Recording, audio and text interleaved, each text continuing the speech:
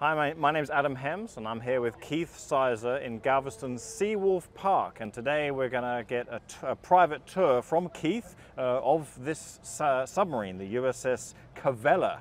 Keith, tell us a little bit about yourself and what we're going to hear about the submarine today. Okay, hi. I'm a submarine veteran from 1972 to 1993. Well, my first submarine I was on is very similar to this, so this is kind of old home week for me.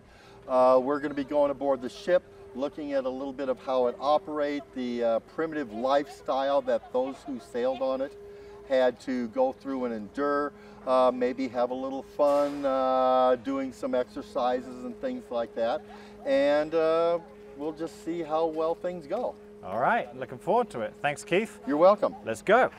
Well, first the sub, if you look up clear in the front, you'll see some wings sticking out. Those wings are used to lift the front end up and down when you're in the water. That's how you go shallower or go deep. Works much like a plane, except it's much slower speed. There's another set in the back that we can squat the back end down the water, lift it up. Between the two, you dive and surface. What you see here is the hull. That I guess you would say would be the outer hull. There's actually a inch-and-a-half or inch whatever thick hull inside. This is just a skin, and between the skin and the hull, that's the ballast tanks.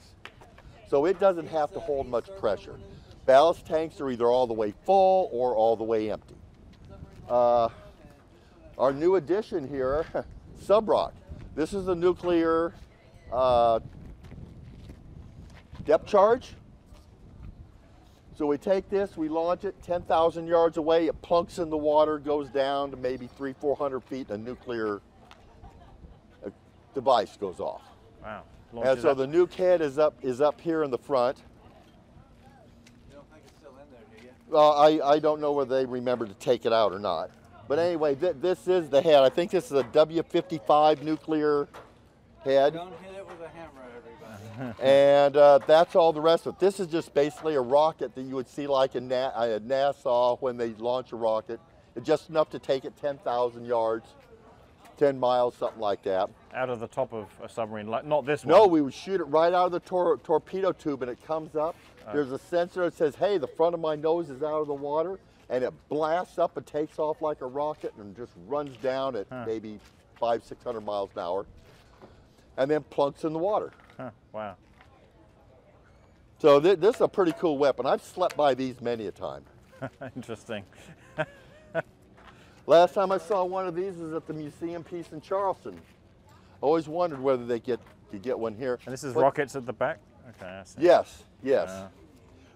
No, actually not. This is where you hook the cables onto so our launching computers can tell it what to do. So this is going to take off, and it's going to blow the end off. Then you got a regular rocket beneath this propulsion coming out the back. Oh wow! What years did they use this?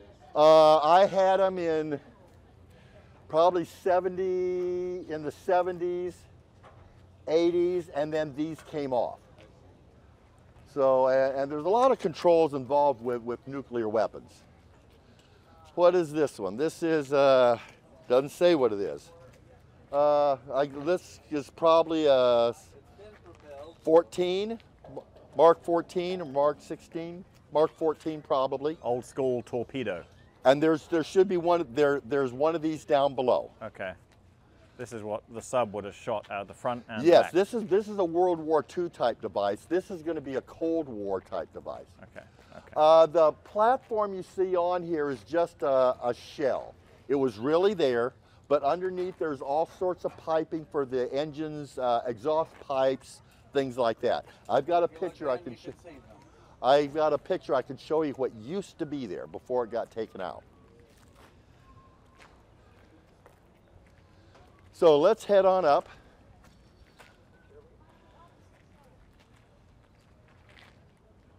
After you, sir.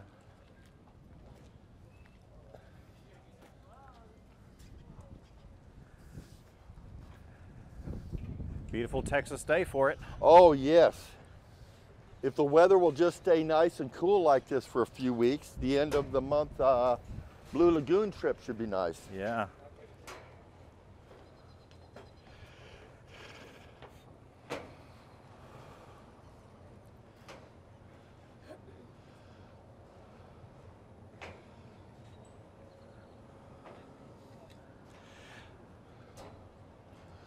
Now, if you look through these cracks, it looks like there's a lot of room, but you can actually see the actual pressure hole. Occasionally, if you look, you'll find some boxes with some grates and whatever on. Those are vents. I'll be able to show you a better vent up front. This is the after engine room area. So when we get there, I'll point to that and you'll know where you're at in the ship.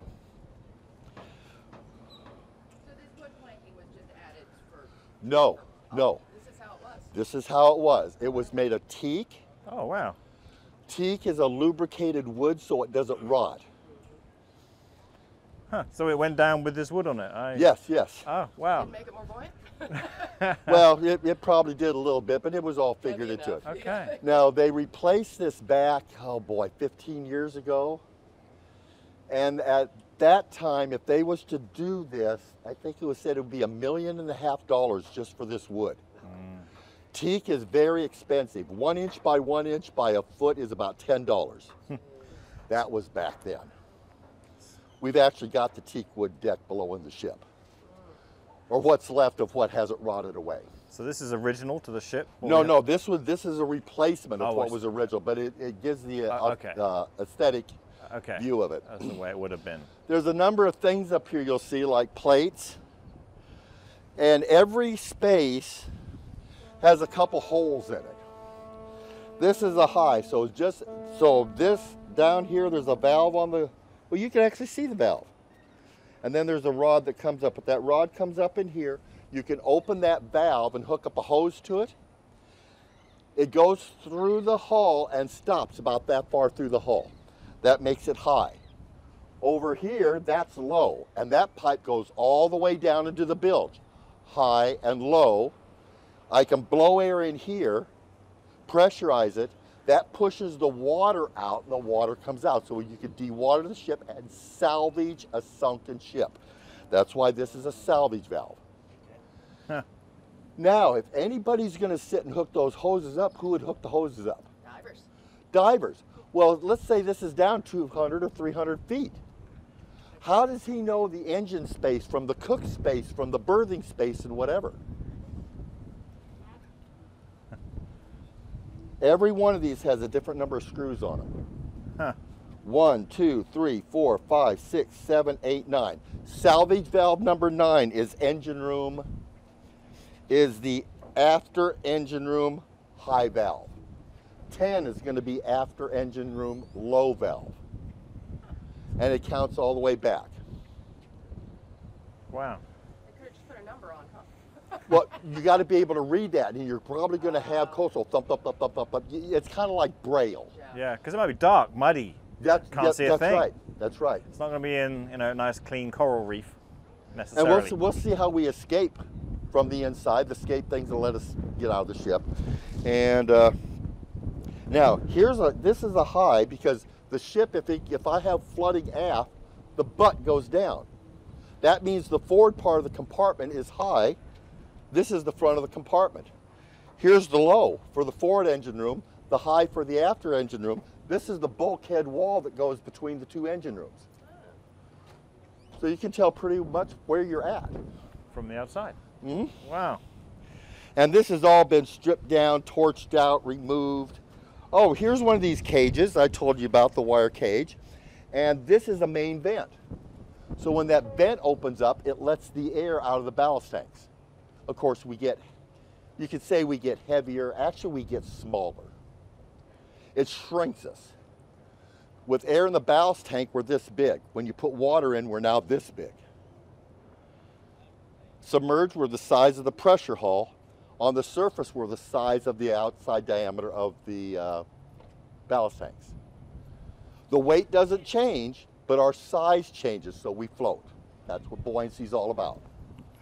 Weight versus displacement. Here's one of the air inlets to the engine room. This is the forward engine room. We'll see it when we get there. But the piping brings the air in and drops it in the engine room so the engine can use that air to run. And you can see how big that hole is. It's pretty large. Oh, there's a huge hole. Sealed off with some glass or something? Yeah, we just put some plastic over. Rain doesn't blow in it. Okay. And so that should give you an idea how much air these engines consume. What is that, 2 feet diameter, something like Probably, it's probably somewhere up in there. that? Yeah, wow. There's a vent. No, well, what's this one? This is a valve, so that might be an exhaust valve or something. Another vent. And it looks like another vent. Redundancy is a good thing. No, it's not redundancy. I've got 7 ballast tanks from front to back. So number 1 has its own vent. Everything else until you get to number 7, half of it's on one side, half of it's on the other. So I have a ballast tank here and ballast on the other. They call them saddle tanks, just like saddlebags on a horse. So they run a pipe up from each one and run it into a common valve, and that's that vent that opens up and the air comes out both sides and escapes. That way you go down straight and you don't fall over to the side. Fascinating. This is the sail. Submerged, it is flooded. It's there for hydrodynamics. And when it comes to nuclear ships, they only have one propeller. So when the propeller turns this way, it doesn't really want to move in the water and tries to make the submarine roll this way. So this is sitting not straight, it's a little bit at an angle. Oh, wow. So as you go through the water, it's got that force to keep it upright on a nuke. On a diesel boat, since we have 2 propellers, one propeller goes one direction, the other one goes the other direction, and it counters the torque out. And these things will only run maybe 3 miles an hour. Otherwise, the battery is shot in a couple hours, and you'll spend a day and a half charging. So what's the difference between a nuke and the other one? You mean besides spelling? Okay. Well, the nuclear power, this uses diesel engines to run a generator. The United States is the only country in the world that makes an electric submarine. Electric refers to the propulsion. It's not a steam-driven propeller, it's the electric motor-driven propeller. So we've got batteries, just like in your kids' little cars, but instead of a little joystick, it's more complicated to run. But it's an electric motor that turns the propeller. That makes an electric boat. General Dynamics, Electric Boat Division in Connecticut makes submarines, and they just kept the name. They make nukes now. Now with a nuke, it's a steam-driven propeller, and the nuclear plant heats water up to make steam. So that uses like a oil burner to boil water. We use nuclear power on here because you just throw the lid on the pressure cooker and you just let it go for 30, 40 years. And then you refuel it. So what's inside this sail, Keith? This is just a skin. All the periscopes are in here. Okay. All your communication antennas are here. Without this, if you went through the water at 5 or 6 knots, the water pressure would just bend it over like your car antenna does in the car wash when you left it up. So to avoid that, we have this shield on it. Okay. So it serves as something to stabilize. It houses the mass. It makes it hydrodynamic to reduce drag. And when water flows past things, it makes noise. So we don't have 15 things in there going where you could be heard. It's just one flow of water going across. But isn't that unfair to the enemy? Well, yeah, but they're doing the same thing too. But they can they can whine all they want. All fair and love and war. That's right. A little later. Is there a than difference? usual. Is there a difference? No. Okay, good. It just depends the weapons you're using. But you can see through the window here that the officers driving this thing, oh my gosh, look at the antenna. Greg, antenna's pointing that way. Behind your head. The one in there, it's pointing that way. It's not even pointing at the ship. Sure is. Yeah, maybe that's why we don't have connectivity right now. Could be. Oh, yeah, guaranteed we don't. This is called the navigator's windows. Now, this has windows because that has windows. And they just mimicked whatever they did. There's a table in here so they could put charts on and navigate there. But when it splashes, it gets the charts wet. So they don't use it, but they just put it on there because they didn't know any better. And there's a way to get from here to crawl down below the sub. Inside of this also, you see the gray tank in front? That is the conning tower. That's where the fire control and weapon launching and that type of stuff happens. Where I'm looking? Where he's standing? That? Clear up there by the water, that gray tank. Oh, with 639 written on it? 639, look to the right. Oh, that guy. Okay. That gray tank is in here. That's the conning tower that we got the keys that people don't get to go into. Okay, and so, yeah. Now, for those of you who have no idea about periscopes, look up at the top, and we have two periscopes. One's kind of pointy and pencil neck kind, and the other one's more of a kind of a big block of junk on top. Well, they have two different purposes. The first one is referred to as a navigation scope. With that scope, I could shoot stars, just as if I had a sextant to determine my location in the ocean. There's a hole right in the middle, that's a radar antenna. So I can point at something and use the radar and get the range on it. The window down below is going to be, I forget what all is going to be in there. I don't know this exact periscope. Clear at the top is the view window out that you look out, where the mirrors tip and whatever. And there's a little stubby antenna up on that. And that's a wideband antenna, so you stick the antenna up, they go, uh-oh, there's a radar out there, and pull it down before you raise the super good one. So if there's something close that can see you, that antenna will pick it up. But when it goes through the water, it tends to splash. So now we have the scope behind it, who's really thin. It doesn't splash very much. So as we're getting up close to a ship, we use the attack periscope, which is what it's referred to, so it doesn't leave a splash that someone with binoculars can see. And we all know they're writing letters to their girlfriend. They ain't got time to look for something. But when something big and black jumps up, they kind of tend to notice that. So, what?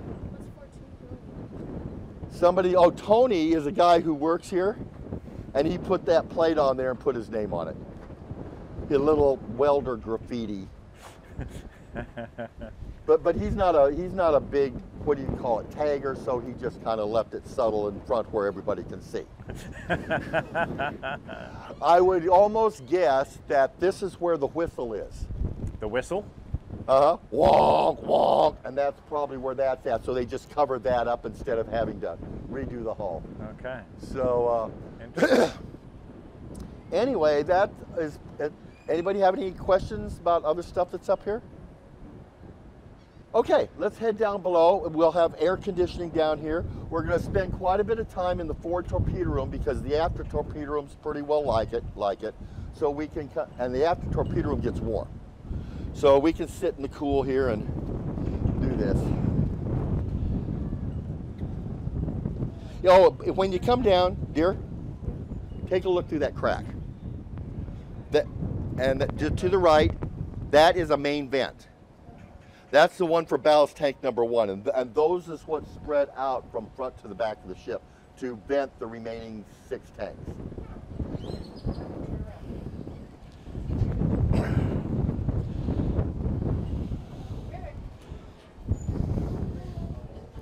And it is a ladder, so you're going down the proper way. No sailor's ever done things like they were supposed to.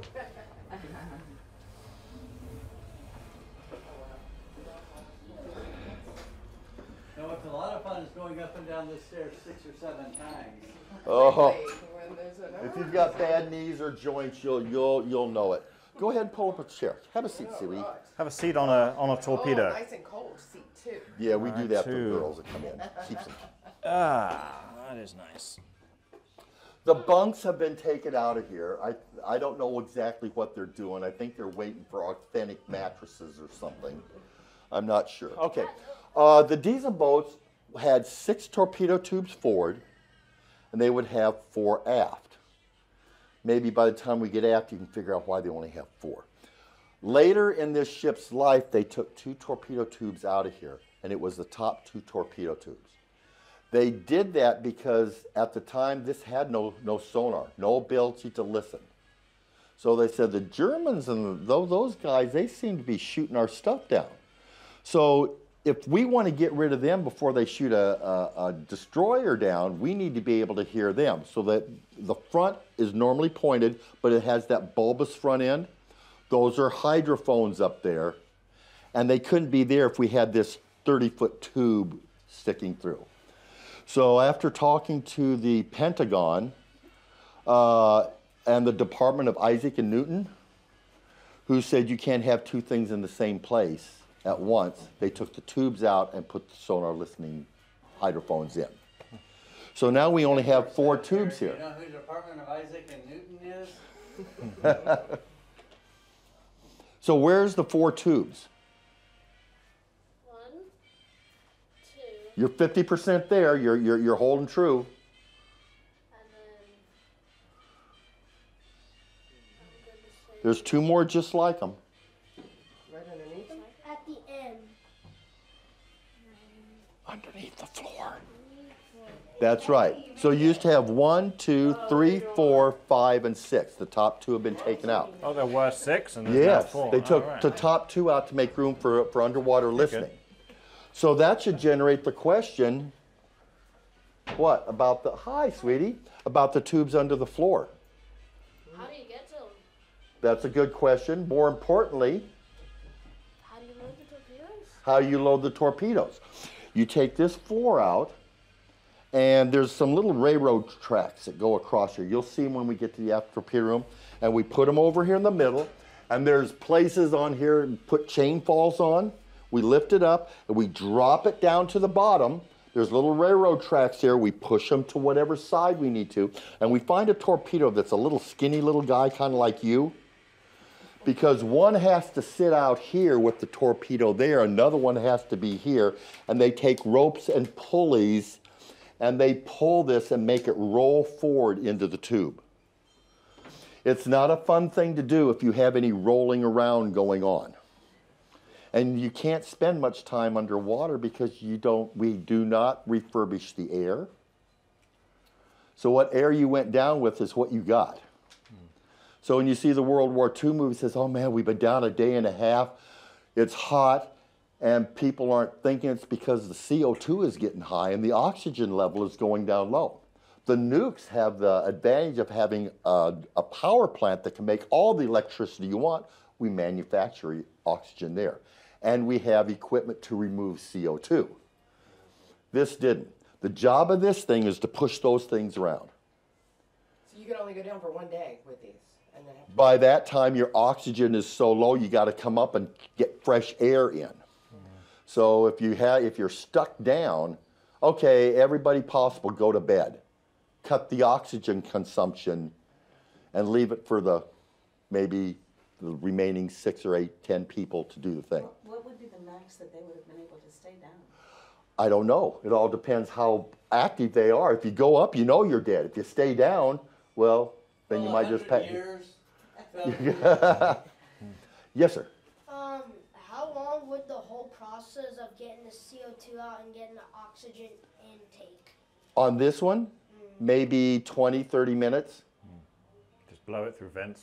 We start the diesel engine up, we suck in all that air, the air pours into the rooms, and then the diesel sucks up all the air, as much air as it can to run. The oxygen isn't that low.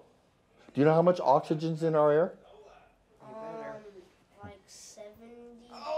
Well, no, not nitrogen, oxygen. Oh, oxygen 23. Okay, so we'll just say it's 23. And you suck that in, and you go, and you exhale maybe 2% less. So you still got like 20% you're exhaling. And next time you breathe it goes, if everybody does that, at noon it's 21%, at 1 o'clock it's 20, at 3 o'clock it's 19%. Cigarettes won't burn, that you got to keep sucking on. If you set them down, the cigarettes just burn out because there's not enough oxygen.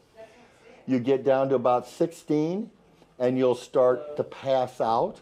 18, you're groggy and you start falling asleep because your mind just doesn't have enough oxygen to work on. But what's the danger? The danger is the CO2, right? The CO2 builds up, makes you breathe faster. That's what makes you breathe, not low oxygen, high CO2. So we have some things on board for emergency to use to clean some of that up with, and I'll tell you about that later when we get back to Mom's area near where they cook the food. And So with the regeneration of the air, do you have to go fully topside, or do they just stick a tube up to kind of? hey, you know, a tube would be a good idea. If we had a tube on here, we could suck air in. Oh wait, we do. It's called a snorkel. So I poke that snorkel up and we suck fresh air in, let the diesel suck the bad air out and throw it out the exhaust pipe, and that's how we bring the air in. And you saw how big of a hole there was going into that engine room. That's how fast that air will come in. And they do that whenever they don't want to be detected as easily. Well, whenever you snorkel and charge, 99% of the time this is running on the surface and it's got fresh air going through anyway. Right. So why spend money and put air fixing stuff that hasn't been invented yet for something you're going to use 1% of the time? If you do your job right, you go down, you wait for them to go by, shoot them, then you come back up and take the picture. But some of them, you can see in the movie, says, oh, there's there, and they try running over them. So that's what happens. Yeah, this is not a fun evolution to do this. So let's look at some of these torpedoes. You're sitting on top of a nuclear warhead. Okay, good to know. That is a Mark 45 torpedo. It had a range of maybe, let's say, 10,000 yards, somewhere around there. We shoot it out, and we have a little thin wire on it. Nuclear weapons require we maintain positive control of all nuclear devices. You just don't throw it out the car window and let some bum pick it up in the ditch.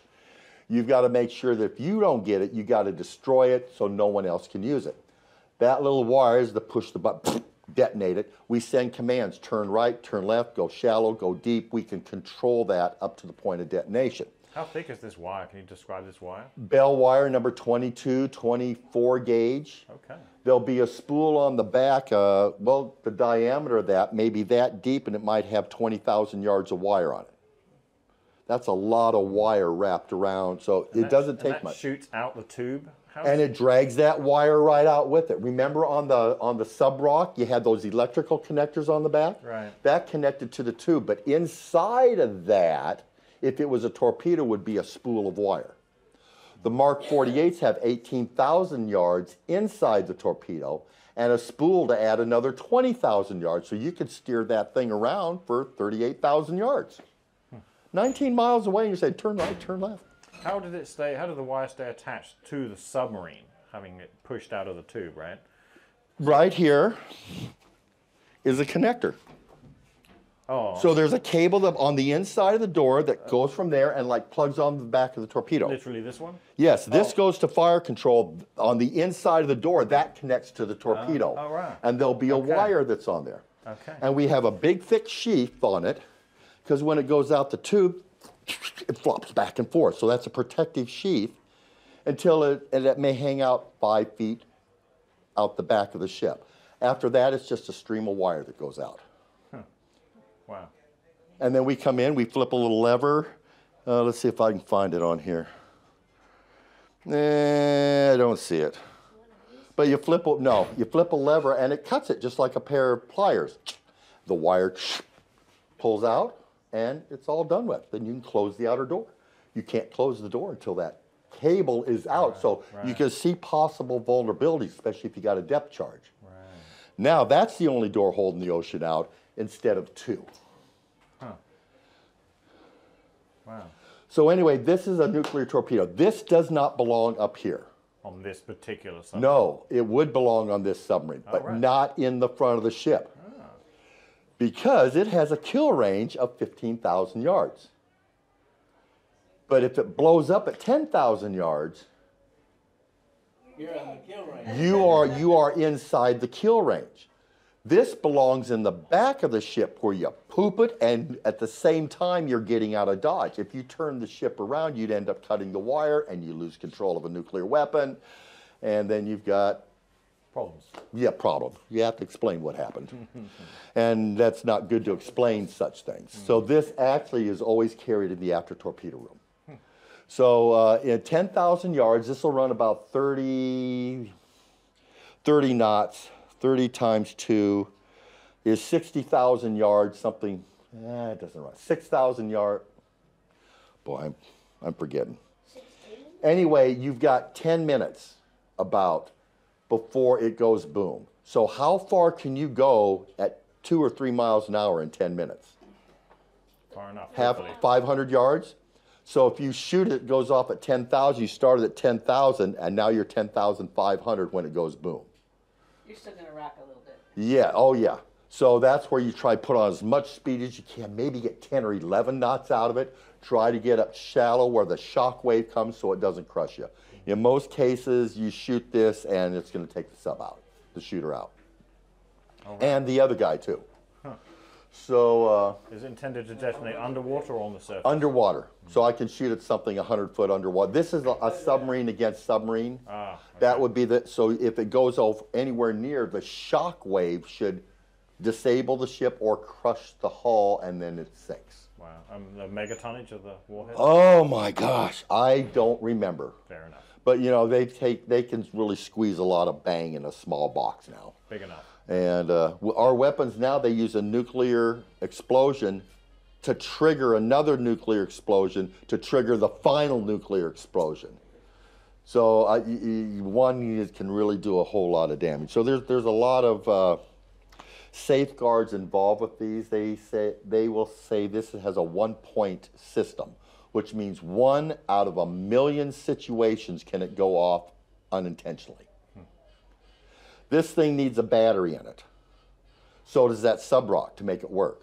The battery is locked up in a safe. So it, by theory, can't do anything. It has to sense acceleration. It has to sense a whole bunch of things before the weapon can arm. So in 1 in a million cases, I guess someone could drop a wrench in and trigger something, maybe if there was a static charge or something. So it's a 1 in a million chance that these can ever go off. And there's not much radiation coming off. I've slept by them for a lot of times. And expensive. That's what the guy at my wedding says. This explains Keith a whole lot. So the radiation and whatever. So anyway, that's what we have here for torpedo tubes. He glows in the dark. Now these tubes is pretty well, yes. Is this still nuclearly active? No, they took the gold part out and they took the bomb out, and then this is just a replacement fake shell so that everything looks the same. If they was to ship this somewhere, it would have that. When it gets to the torpedo shop, they put the nuclear bomb in and put it on a ship. But we don't use that anymore since maybe 76 or 78, something like that, because Mark 48's really neat weapon has taken over its use, and we really don't need a nuclear device underwater because we don't have, we no longer have to say, I'll just throw it in this chunk of the ocean and it'll do it. When I can shoot a tin can at 20 to 40 miles with a 48, just hit it clink, clink, shoot on that bearing and it'll find the tin can and shoot it. Do you remember when these nukes entered service? I think it's like 76, 78, or somewhere in there, and they were removed. This was the 45. The 48 was the same kind of a shell and design, but the internals were all different. Okay, this weapon here is a Mark 14. This one runs on moonshine. So right out of the, what do you call it, the Appalachians, out of some still, they throw their squeezins in here, and that's what it runs on. There's a squeezins tank there. It's marked torpedo fuel. And inside that was 100% grain alcohol. Way back when we used to be able to drink on board. Maybe World War I, World War II. And then some nutty guy, he was the charge of the Department of War. We have Defense Department now. It was the War Department then. And Joe Denning, something like that. He may have been Secretary of War or something, somewhere along that line. Decided that we probably shouldn't be drinking before we go into battle. So he says, you can drink to the battle, or if it was football, you could drink to the stadium. You can drink after you come out, but when you get to the field, you can't drink. So that's what it started out as. And that wasn't too popular. And then a little bit later, he says, you know what, we don't need to drink at all. And he says, well, what the heck are we going to do? So he gave him coffee, and that's where the thing have a cup on Joe, or a cup of Joe, because he gave him coffee instead of beer. So all the alcohol came off. Well, sailors being creative, they don't take suggestions, even if it's written or it's an order. So the torpedoman brought in homemade stills. And the reason they did that, to stop people from drinking that, they put a drug in it so it would make you sick if you drank it. So the still, they would just distill that and get it back to alcohol. So they go, that didn't work. And they even went to the cooks to get leftover yesterday's bread to pour it through, to get the Kool-Aid crystals out of it, and would continue to drink. Ultimately, they turned it from grain alcohol to wood alcohol. And the tanks and the leaks in the tanks went away. It didn't leak anymore. And that's a truth. So wood alcohol, why wood alcohol? Is that undrinkable? Wood alcohol, you can't drink that. That makes you sick. Grain alcohol you can drink, but not wood. You can't drink wood alcohol, but just one. Yes, it would run off alcohol. He didn't care if it was wood or grain. It is a non-denominational alcohol consumer. But this was originally run on grain. Yes, yes. And now, this ran on alcohol. It has a combustible engine in the back. And when that thing runs, you know, like on a jet ski, you got that trail behind it, which is kind of like splash, but this has a regular automobile exhaust behind it. And that's that white trail behind the torpedo. It's exhaust pipe. Okay. And that's what the enemy would see. Well, then they made that gray one, a Mark 16. And it's electric, so it's full of electric batteries. As opposed to non-electric batteries. Boy, did I mess that up. It's full of batteries and it has an electric motor running it. Just like the nuke, electric motor doing it. So no trail. No trail because there's no exhaust. And the engine in this one that ran alcohol, sort of a piston engine, like a small motorcycle engine? Yep. Wow. And off it would go. Wow. Interesting. These are about 21 feet long, 21 inches in diameter. This probably weighs about 3,000 pounds. And to shoot this, we put water in the tube, we equalize it with the pressure outside, we open the outer door, then we just like a pen where you took the filler out and spit water and you shot at the girl up front because you liked her. That's how we shoot these. So just a big blast of air and it pushed that water column in it, and it took that torpedo from 0 to 50 miles an hour in 20 feet. So that's that shock of acceleration, one of the things that is required to be sensed before it would arm himself and make it go boom.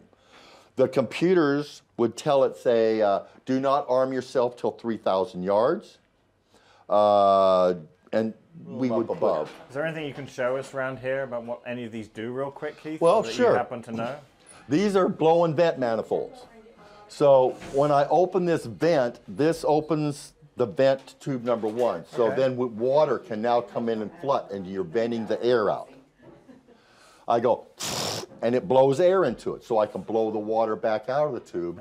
And there's 6 of them because there were 6 tubes. So but the piping to this was disconnected. So the valve is there, but the tubes associated are not there because they were removed. They never removed the valves. Okay, interesting. What else we got?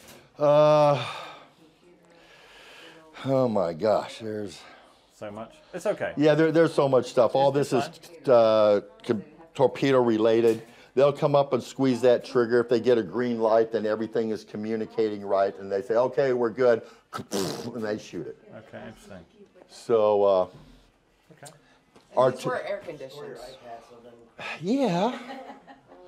But it was made to keep the equipment cool. And after a while, they said, well, you know, maybe we should have a little more cool air. These were not hot ships. There was so much air going through, you know, it could be 80 degrees, but the breeze made you feel cool. So, but it's still uncomfortable. But for hygiene purposes, they found air conditioning makes you not sweat. Who would have thunk of that, besides Lennox? What's the humidity like? What was the humidity like? Oh, it'd be whatever is on the surface, because we're sucking that air and the engines are pulling it through. So if you're in the South Pacific, it's going to be warm. And it's going to be warm, but the breeze going through, because it's moving, you just don't feel the real effect of 90-degree air. Okay, let's go up here and look at this. What does this stand for? We were wondering. Oh, okay. Bill holder. Let's see if there's anything in here. Okay, you take a piece of laminated paper and you put it in there. It says, if the ship is sinking, do this. If the ship is burning, do this. To sink the ship, do this. It's a step-by-step procedure. So when they go dive, you know, prepare the ship to dive. And we do that in port because tomorrow we're going to dive.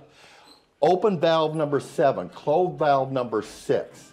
Ensure there's so much water in this tank, and this is all your preparations to go to sea. There'll also be another one that says prepare, for lack of any other words, prepare for surface.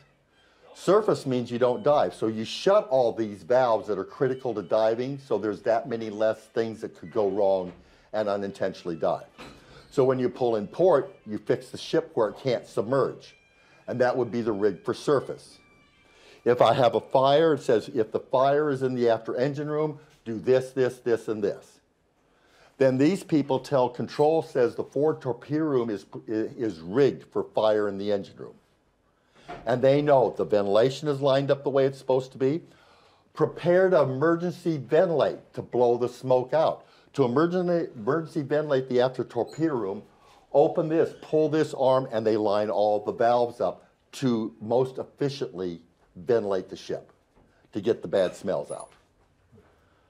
So procedure manual. Yeah, yes, it's a step-by-step. Forget to read this. And what's all this? This, High CO2. yeah, this is a escape trunk, and normally for the torpedo room, this is a weapons loading hatch. You don't come in and out of that because that hatch is an angle where it comes through. On some ships you can. This ship, I don't think it is. This is an escape trunk, and quite often this upper hatch is open, so this is where the crew will come down if they work in the front. They've got one where they can go into the crew's mess, and maybe an engine room hatch that's open for the smelly engine men to go down. But if we were going to escape the ship, we would put 4 people in here, shut this door, open up a flood valve. Water from sea comes in and fills this chamber. With them in it? Yes, with them in. Well, it'd be foolish if they were going to escape and not go in. And if you look above this door here, well, it's not there. But there would be a little thing above that door that says flood line. And you fill that up to that part and you shut it. Then I come down here and I open up an air valve. And it pressurizes that to sea pressure. Then you open that door. And now you can go right out into the ocean and up. Wow. I've got a lever that hooks up here. I pull that lever. It pushes the door shut. I let the pressure off, and the water pressure seals the door shut. I drain it down out the drain valve, and then put 4 more people in. After I open it up, and you run 4 at a time. It might take a half an hour each trip to get 4 people out. And from what depth could you do that? Well, there isn't really. If you're stuck at 800 feet, that's your only shot. You're going to do it from 800 feet. Okay, fair enough. Decompression is a concern. Boy, you come up with all the right answers. Well, no, but that's good. Because let's say I'm down 200 feet. How long can you stay down at 200 feet? Not long. 5 minutes. Maybe at the max 5 minutes without experiencing DCS. So the corpsman's job on this ship is to come up here for emergency leaving the ship. He brings a needle and he pokes a hole through your eardrums. Now remember I told you we pressurized that? He's going to pressurize from surface to 300 feet in about 30 seconds. So to get rid of the pain, that's why he pokes the holes in the eardrum, so it's not an excruciating pain, because you've got to operate that stuff. You can't operate in pain. Wow. So then they go out, and in a week, the eardrums heal over. But you know, you're down, you say, hey, I either do this or I die. And that's the position you're in. Yeah, eardrums will heal. Dying, you won't Yes. heal from. Yeah, they don't have many survivors from death. And, but that's what's there. You could put 4 guys in there, or maybe 3 girls, depending on whether they're taking the Gucci baggage or the Samsonite. So, oh, you were looking for something else, was it? Yeah. Okay, so that's our escape trunk. Over here we have a signal ejector. That's just an itty bitty mini torpedo tube. And I can shoot these projectiles out. They're about 4 feet long, 4 feet in diameter, where that's 21 feet long, 21 inches in diameter. That's this thing, right? Yes. So I put a little thing to shoot out, and those things can be like on the 4th of July, you got Roman candles. I can shoot out a flare. I can shoot out a device that just smokes. I can shoot a combination that has a flare and a smoke, so when it hits the surface, someone can say, hey, there's something there, that's a marker.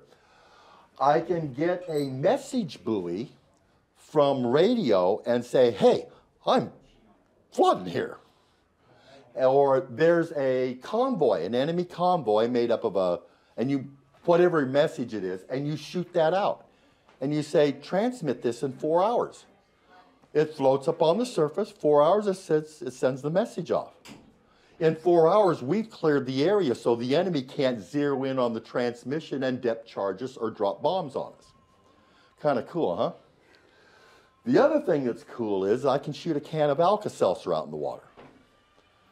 You don't know what Alka-Seltzer is, do you? If you got heart rate, blah, blah, blah, blah, blah, die, whatever, this you take a pill and it fizzes. And it gets rid of upset stomach and whatever. So the fizzing gets in the water. So I shoot that out, it goes plop, plop, fizz, fizz, and makes noise. Now the enemy doesn't hear the submarine. If they use modern weapons, the torpedo heads for the noise, and that's our evasive countermeasures from a weapon being shot at us. So that's what's there. Lastly, we have a head, which is nothing more than a government-issued outhouse. It's got a fancy little pooper seat. Kind of, guys like it. It's sterile. It's stainless steel. It just looks cool. All it is a hole in the floor with a bowl on top. Anybody not know what a quarter turn valve is? Off, quarter turn, it's on. It's got a ball in there, so nothing can go this way. Turn the quarter, and then the hole will go through. A lot of your home faucets outside is a quarter turn.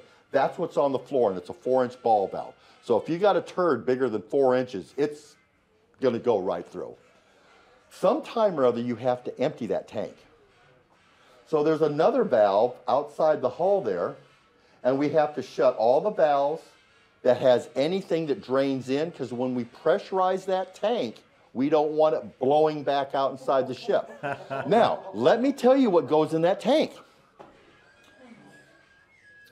Your unused bodily parts that you may not, or things that you may develop, last night's macaroni and cheese, that's going in there. That sink drains in there. Can you imagine sitting there and getting blasted with the cruise? No. Okay.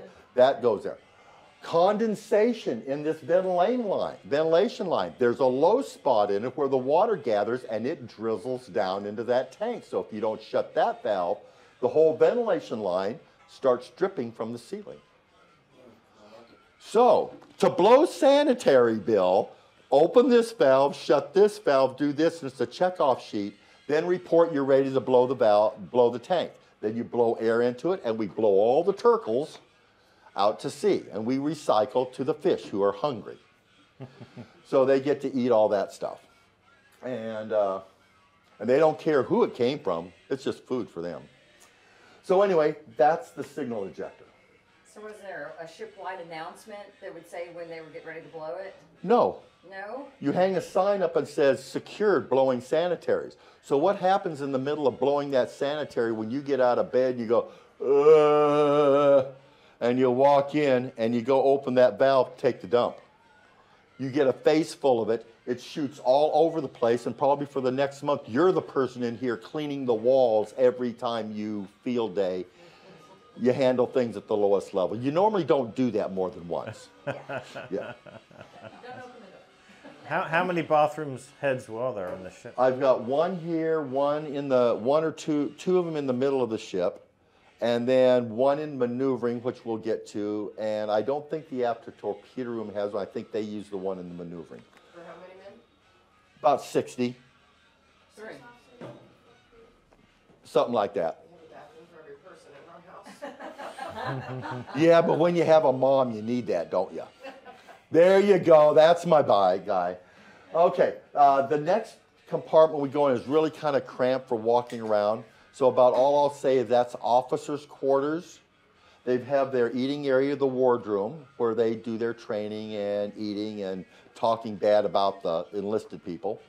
And they've got bunk spaces where they are at. There's a couple of them there that are set up as memorials, and I'll tell you about those people when we get to control. What's important is what's under the floor. This is called the forward battery. What does that mean to you? It's in the front, and what's in it? No. Otherwise, they call it the forward weapon.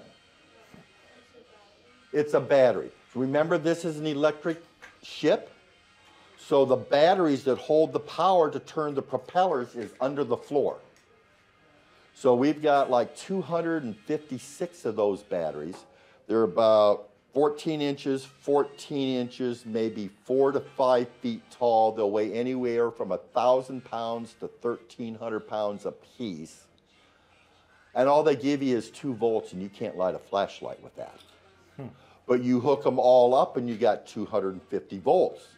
And that 250 volts on a DC motor can turn a whole lot of stuff. You know that Yugo that your mom drives? You'd have to put 10,000 pounds of these batteries in the back seat to listen to the radio. But you'd listen to it for the next 50 years. It would take that long for the battery to run down. So that's what's underneath the floor. That's why they call it the forward battery. And since I specifically said forward battery, something else must exist. A rear battery or an after battery. So you start looking for that after battery. And if I forget to tell you about it, you ask me. So anyway, we'll go through here. Just before you step into the next compartment, look to the left, there's a little phone booth, there's a newspaper clipping. Just kind of get a quick glance at that, and I'll tell you about that when I get to control. Let me run through here. Yeah, go ahead, Keith. Oh.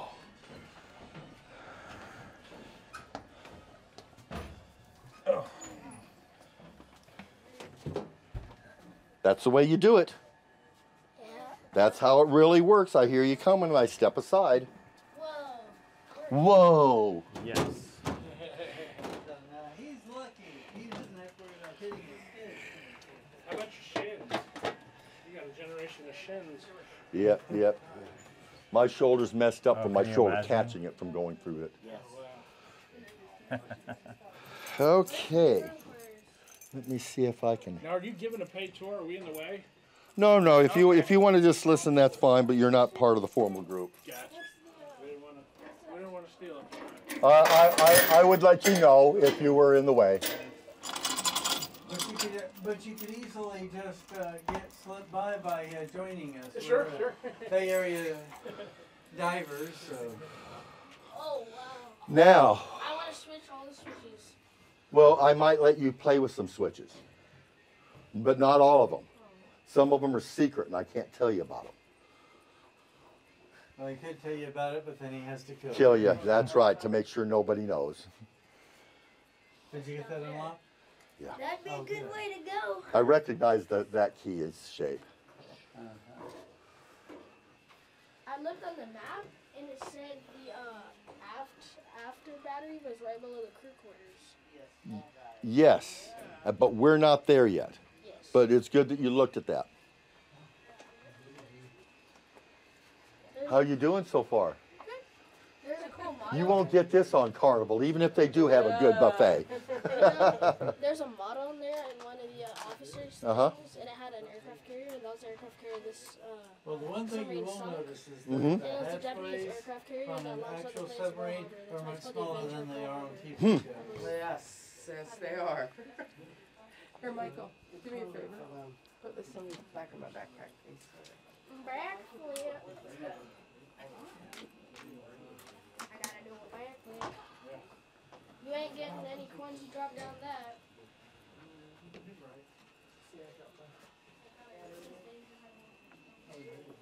Guys, you want to steer the ship? Yay! I did it.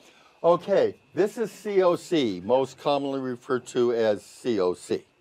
Which stands for? Center of Control. Center of control. Yes. This is where we're gonna, if you guys would like to go through simulating and diving the ship and whatever, you can kind of play with the communications and see just how much is involved. We can do that if you would like.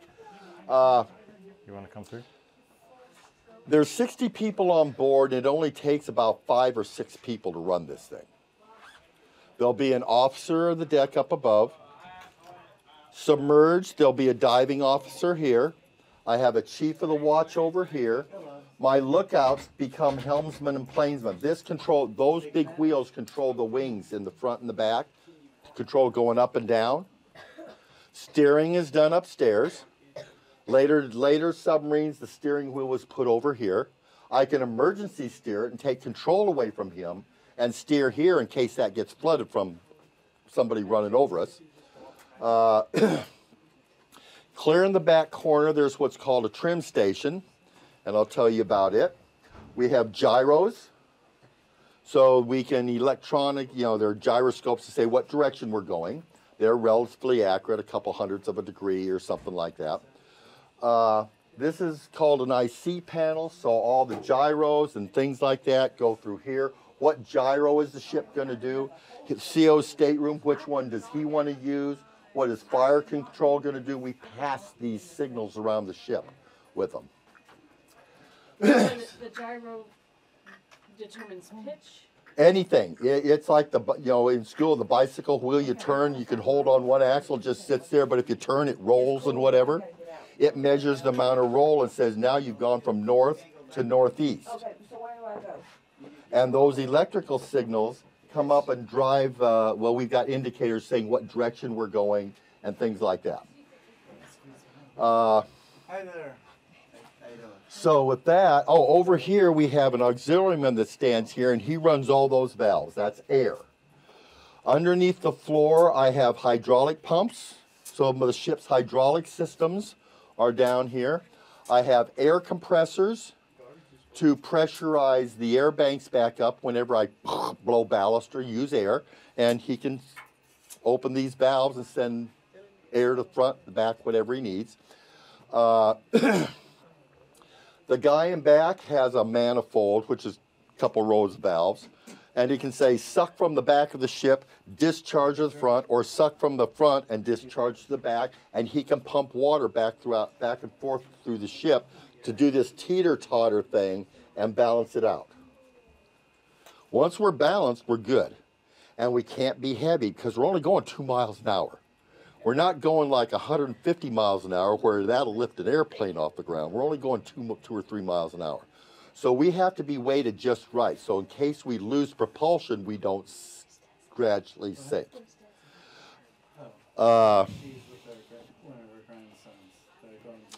Let's see what else do we have here. Is this a hatch up to the? Conning tower, and I've unlocked that so y'all can go up there and take a look out of a periscope. If you've got your cameras, you can put up and take some pictures out the window. Oh, yay. Only the ones that come with cute girls are allowed to do that. So if you're a couple of girls short, somebody share. Now, there's one thing important. If you fire your torpedoes, you be sure and not sink one of those ferries because the survivors are going to be pissed about their car. All right, so how do we get up there? I'm going to open that up here in just a couple of minutes. Now, Through the hatch, okay. when we're on the surface in the daytime, this is the lighting that we have. At nighttime, we have to change the lighting because if you're going to send a watch from this into black, it takes a long time for their eyes to adjust. So we alter the lighting in here, and they'll be sitting in here for like a half hour or so before they go up. We basically keep dimming the lights down, but we don't dim them, we just change the colors. Still coming. Oh, I can see that. We're trying.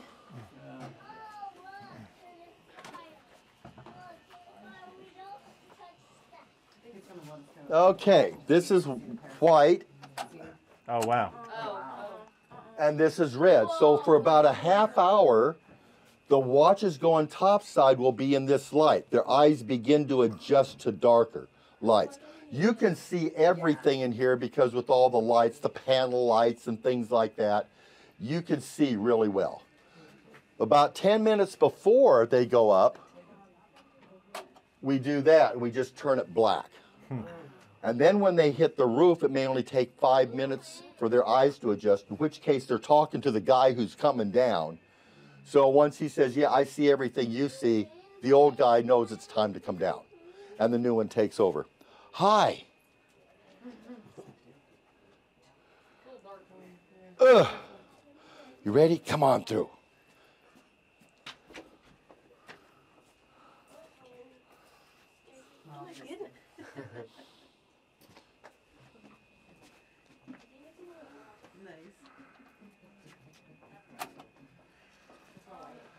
Now, I told you I'd tell you some stories. Now, just before you walked in here, you looked at that phone booth, there was a picture there. Hey there. And it's a couple old women holding the flag. Well, back in World War II, ships had battle flags. Airplanes had little sunrises on for every Japanese airplane they shot down. Well, we have a battle flag, and then they put a little insignia on for every ship we've sunk. This ship is sunk. Well, that's a picture of this ship's battle flag. And as the story goes, and I have no reason to disbelieve it, the curator here went to, I think, Alabama.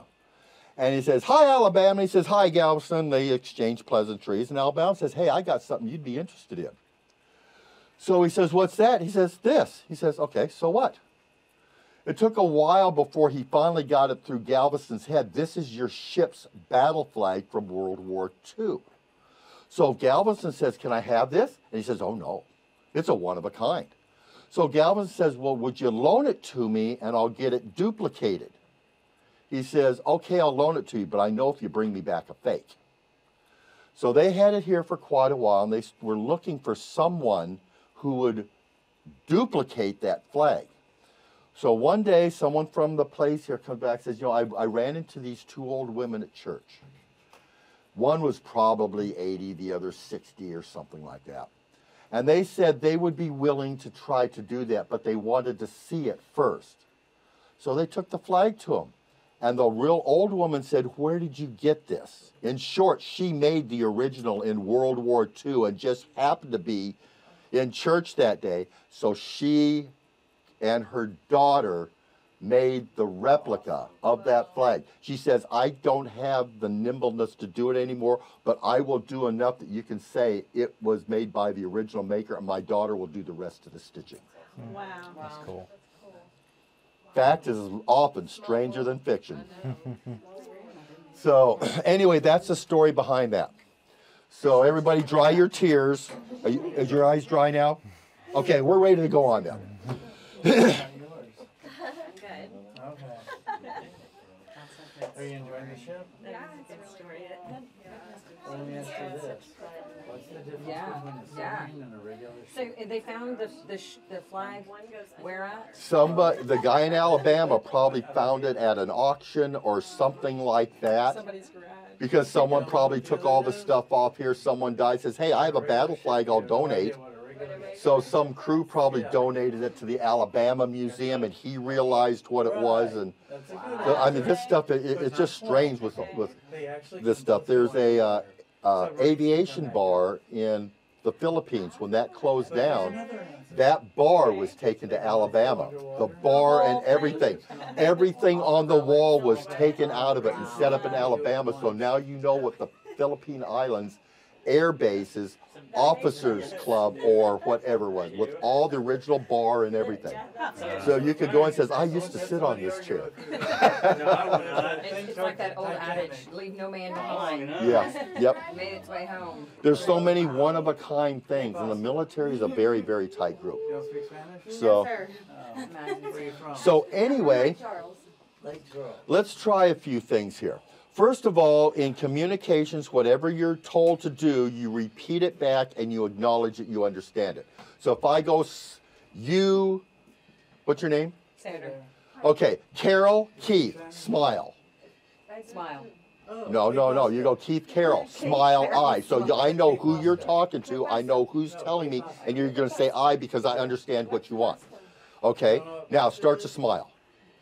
Okay, start to smile. Oh, no, no, that when you start to smile, you're going to say, Keith, Carol, I'm smiling. I go, you're smiling, I. So now I know you've carried out what I've told you to do. This communication pattern goes on with everything. If I say, turn the light, rig for black, someone says, rig for black, I. COC, rigged for black. We call it loop communication. Yes, and that happens all the way throughout the ship because you can't afford to make a mistake. You know, shut and shoot are two different things. The weapons have been shot because someone said shut, meant to say shut, and because they were from the east side of town, it came from out as shoot, and a weapon got shot. So we don't use shut, we use the word closed because it doesn't have any similarity to any critical function. So the whole military is based on that. So now if I say pump after trim to forward trim 10,000 pounds, what would you say? That was a mouthful. Pump back to front 10,000 pounds. What do you mean now? Pump back to front 4,000 pounds. Aye. Aye. Good, I know you understand what you're supposed to do. You start pumping and what do you say? Pumping aft to the front, 4,000 pounds. Done pumping, back to the front, 4,000 pounds. And you're going to be telling me this, and I'm going to acknowledge that I know what you've done. All that communication runs like that. We do that every day, but it's a different lingo. No, no, I understand, but it's the same general process. You just don't say okay. No, because we do communication that's and right. knowledge. We do it. So does everybody? Don't say right. So everybody kind of got a hang of that? Okay. Yes, I'm going to let you be chief of the watch. You're in charge of all those levers there. That opens up the vents and makes us sink. So you're going to be the bad guy. You're going to be sinking us. And you're going to be the water pumper. Okay. Because you're the cute one. There's only a cute chair back there. So since we have a cute chair and not a chronic chair, then you're the pumper. And you're going to be a diver. So you're going to be running these wheels. And you're going to go over and grab the other wheel. So when I say I want to go up, you turn the wheel to the left. When I want to go down, you turn the wheel to the right. If I tell you to do something, you repeat back. So if I go down to 150 feet, you go to 150 feet, and tell me when you're at 150 feet. So we got the water pumper, we got the divers, we got the chief of the watch to open the vents. Now I need, why don't you be my blow girl? And you're going to, well, haven't we all? Well, I'm talking about the air manifold, so you'll be blowing ballast tanks, but I like the way you're thinking. You're going to be the auxiliaryman. Okay. Now up here, you'll see blow to the after group. That's the ballast tanks back out. Blow to the forward ballast tanks. Now, did each of these have a crank, or was it? Oh, there will be one of these kind of T-hand, bang, bang, bang, and just pretend. Yeah. Just pretend it's a football game. You just go right along with it and you say you like it. Okay. So if I go blow the forward group. Aye. But Jennifer, no. Keith, Jennifer. Blow the forward group, aye. Blow the forward group, aye. Okay, so now when you're here, this is going to be an important step for you. You got to go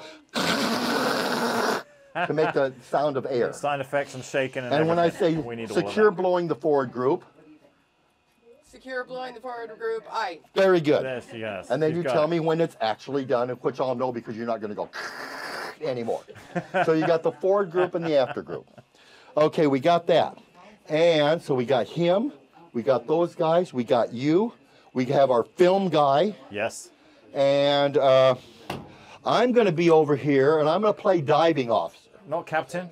No, he'll be up there. Okay. So when I'm babbling along, this will be communications up and down, and you know I'm talking to you because I'm going to say auxiliaryman.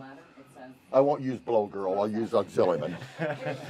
Chief of the watch, helm, we have our planes, and we have our pumper. Pumper's good. And by the way, here's all your levers to lower the antennas. So if I go lower all mast and antennas, you go lower all mast and antennas. I pretend like you do that. Okay, these two guys are originally up on the roof. And they got their binoculars.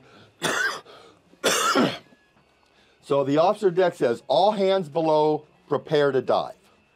And you come jumping down, you come running through here, and you sit on the chair and you're getting ready to do this. The officer deck comes up and he takes his position up there. He's got the upper doors shut. You're going to come up and look at that panel and say, upper hatch indicates shut. Upper hatch indicates shut. Yeah, the lights aren't there, but see, then you have an indicator for every hole in this submarine that can flood us. Yeah. So it'll be the upper hatch indicates shut. And we'll just kind of go from there. We'll just see how much of a fiasco we can make out of this. Okay, are you ready? We're ready. Officer deck's up in the thing and he says, diving officer, submerge the ship. I go, submerge the ship, officer deck dive, aye. And I go on the 1MC, dive, dive. Dive. Chief of the watch. Vent bow buoyancy in the forward group. Venting valve. Bow buoyancy in the forward group. Buoyancy in the forward group, aye. Do it. We're venting. From the officer of the deck, he's looking through the periscope. Forward group is venting. He's seeing this water plume go up. That's the physical verification that you open that up. Forward group venting, aye. Vent the after group. Venting after group, aye. After group venting. After group venting, aye. After group is venting. After group's venting, aye. Decks are awash. Decks are awash, aye. Your planes are down. Make your depth 60 feet. Making them 60 feet high. They actually can both go underwater. That's good, and we're doing that now as the ship is going down, all the rest of the air is coming out. What's that, officer of the deck? Yes. Forward group no longer venting, aye. Close the forward group. Closing forward group, aye. Regular ships can only... Close the after group vents. Closing after group vents, aye. Officer of the deck, all vents are closed. Proceeding to 60 feet. Proceeding to 60 All right. No, I'm talking to him, not you. I'd say plainsman if I was talking to you. See how important this communication is? What depth are we at?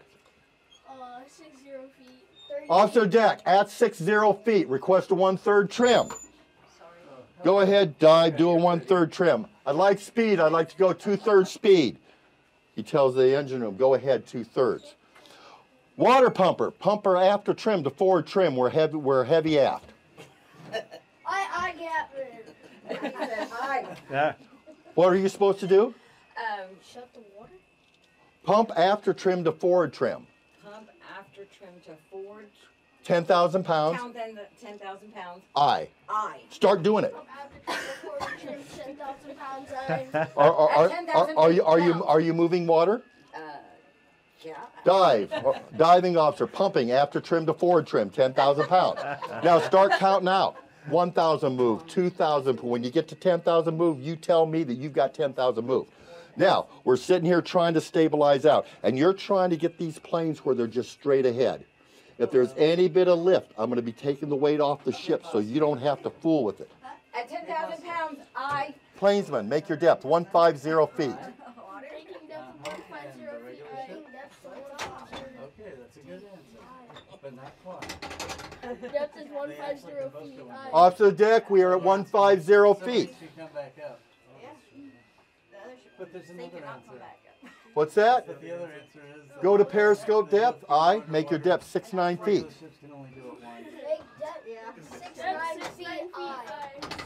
Prepare to surface. I. Prepare to surface. No, not you. I'm not talking to you. I'd say plainsman if I was talking to you. You're going to 6-9 feet. And you're going to tell me when you get to 6-9 feet. At 6-9 feet. At 6-9 feet. Steady. I off the deck. We're steady at 6-9 feet. Surface the ship. Surface. Oh, yes. Nice. She said bring your foot over Radar. here. Here's your radar. Put left foot over here. And then you can, Oh yeah. entrance is over here. Okay. So we have radar. Radar. The quartermaster has his charts back there. The officer can look and see what's going on. So this is a very, very tight space. It's nowhere near as spacious as what the World War II movies make it look like. Yeah, you can say that again. Wow. Take a picture. Okay. What was this? I'm gonna, The what? you won't let me take any pictures, so Okay. I'm gonna turn off my flashlight. This is set looking at the other shore. You have power and you have looking up and down. Huh. So you can stick your eyeball up there and, for instance, there Oh. I'm looking up and down.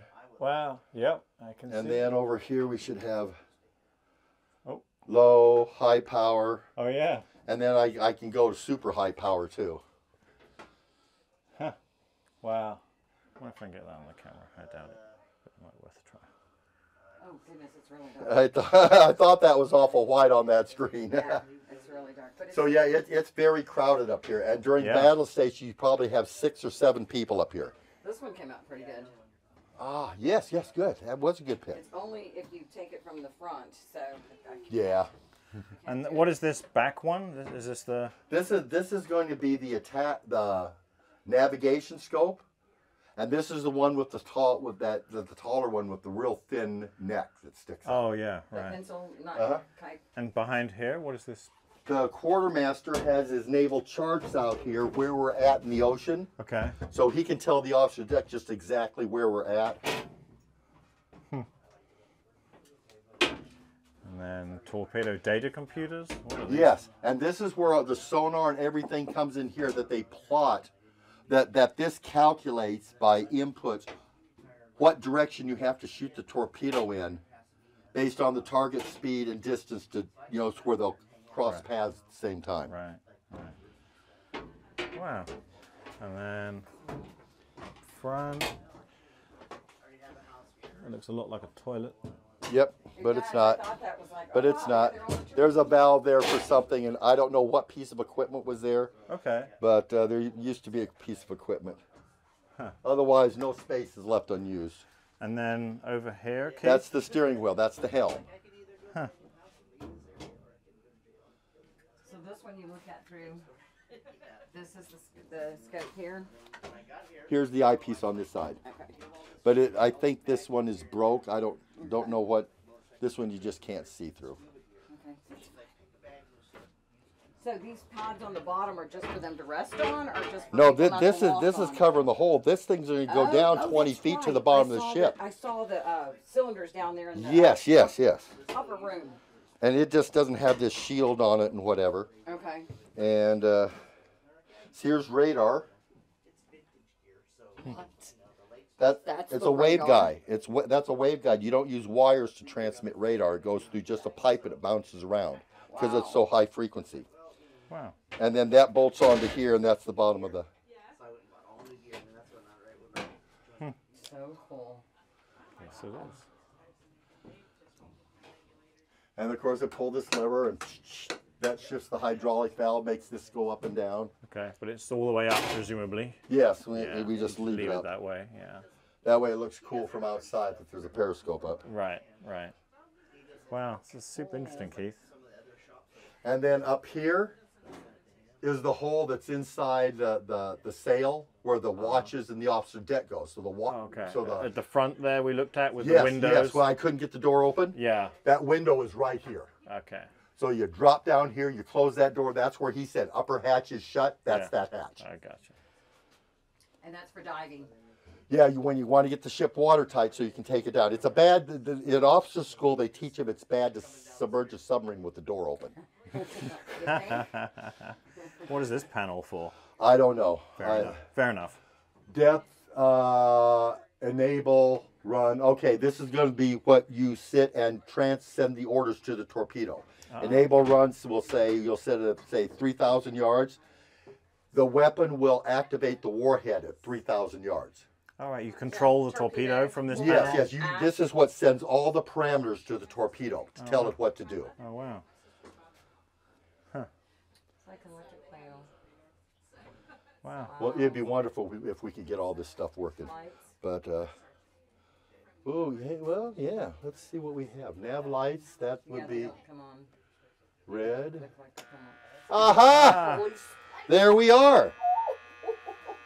Well, that's better. Whoever wants to come up, Should I have not done that? whoever wants to come up, come on up. We have lights. We can see. Oh, now this looks altogether different, doesn't it? This is better. Oh, Let me get a thank quick you. run around Now, here. here's something that we have. When you look through the periscope, you see all those little marks? That's like trigonometry, 1/4 of a degree or whatever. So you count how tall a ship is by how many divisions is. And this is a slide rule. Oh, yeah. And so we turn this and say, well, he's 70 feet high and he's 5 divisions on that, therefore he's 11,000 yards away. And they dial, the ship is 11,000 yards away into here. Right, right. Sonar, how fast is he going? He's going 12 knots. They dial 12 knots going in. He looks at him and says, I've got, see his right-hand side at about 60 degrees, and they turn that ship. So now they know where he's going to be at, and we just follow it to see if those guesses hold true. If so, then we say, what direction we have to shoot the torpedo to intercept him. Wow. Have I seen in the submarines where they can just look through and it's underwater? I wonder where that is. That's what this is. Oh. These are the periscopes. You got it? Okay. Good enough. Yeah. Oh, you're doing perfect. You're doing perfect. Ah, perfect. Yes. Okay.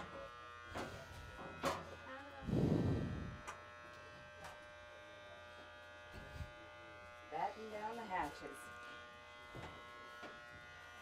Looks like that one's missing a handle. Yeah, they took the handle so we couldn't. It can't be unscrewed. If I put a wrench on it, it would open that up. I hope this is kind of entertaining to some point. Oh my gosh, are you This kidding? is really And interesting. we're only 1/3 of the way through the ship.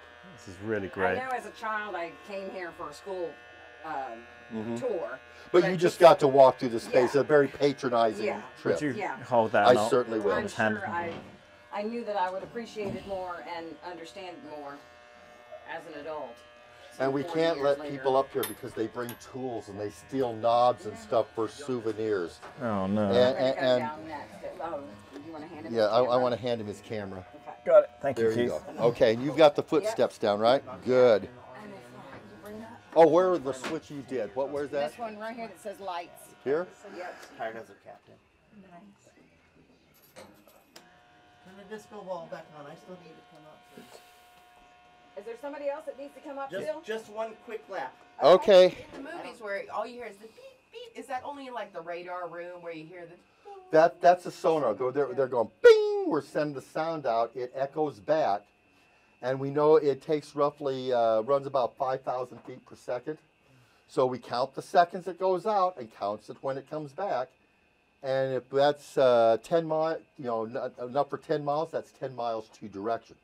So they're 5 miles away. Today's equipment counts that on its own. And then it puts a little spot on the radar tube or sonar tube. And so we just slide a little marker out. Take the cursor and it says 5,000 yards. And then we just keep that and we just track it as it moves along. Can't use Google Maps. No, they're only good from the surface and above. But you're thinking. Yeah. I wouldn't put that quality of thinking on your resume just One yet, day, though. one day. That's a question over here.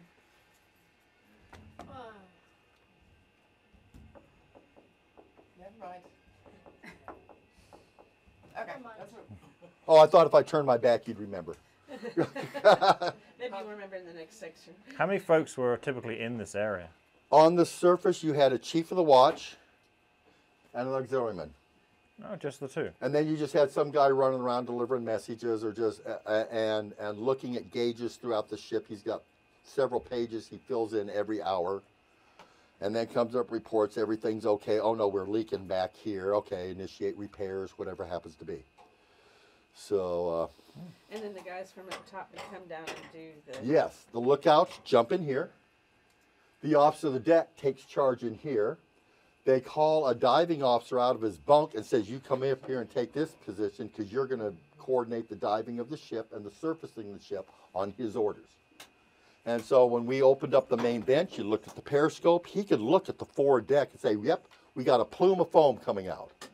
The vents actually did open and we are venting. He'll say, okay, they're not venting anymore and the deck is underwater, shut the vents. So it's a very it's a waltz, it's a dance to make this stuff work. But it's so routine, people just do it in their sleep.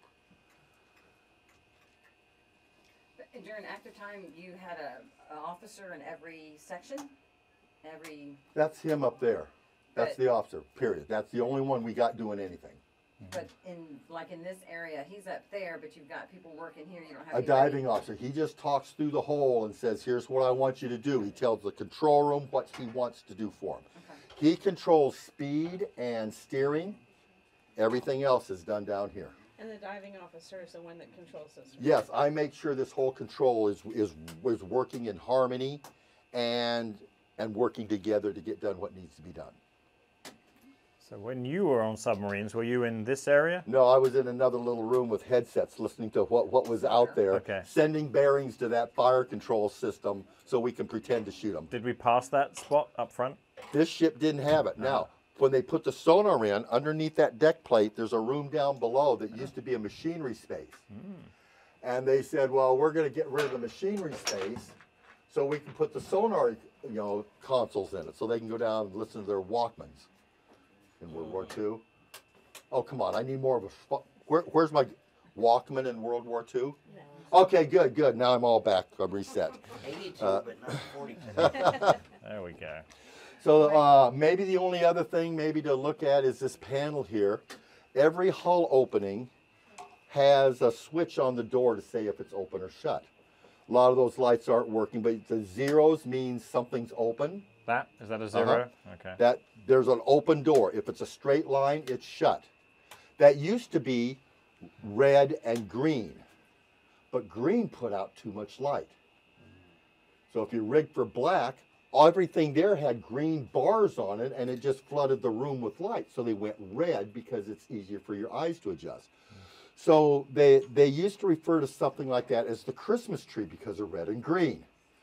Now they just call the hull opening panel, but when you dive, you say, I have a straight board, which means all straight lines, no O's.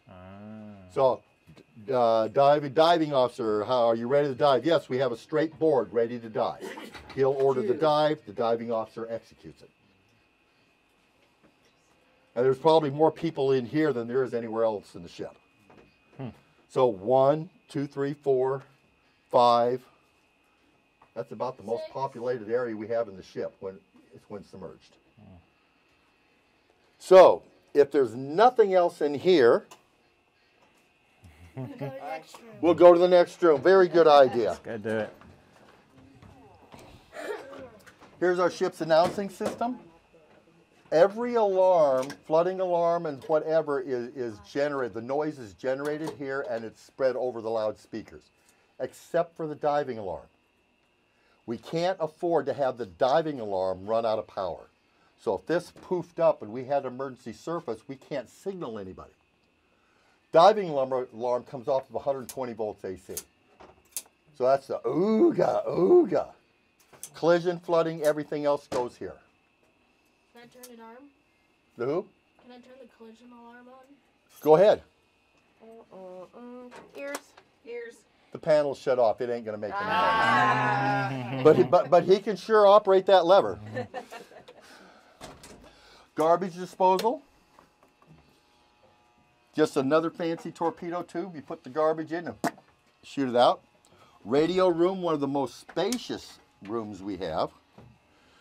Even Greg has spent his hours in here. Okay, let's go on in and.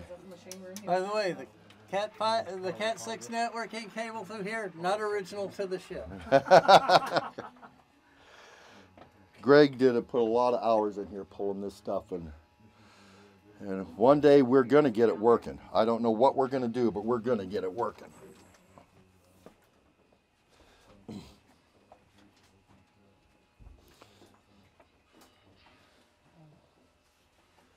Well, the first thing we're going to do is get the antenna part pointed correctly. Yeah. Before the days of conservation. Yeah. He said this was the, like the communication Is that original too? What? Is that original too? Yes, but it took several decades for them to get the technology to talk to it.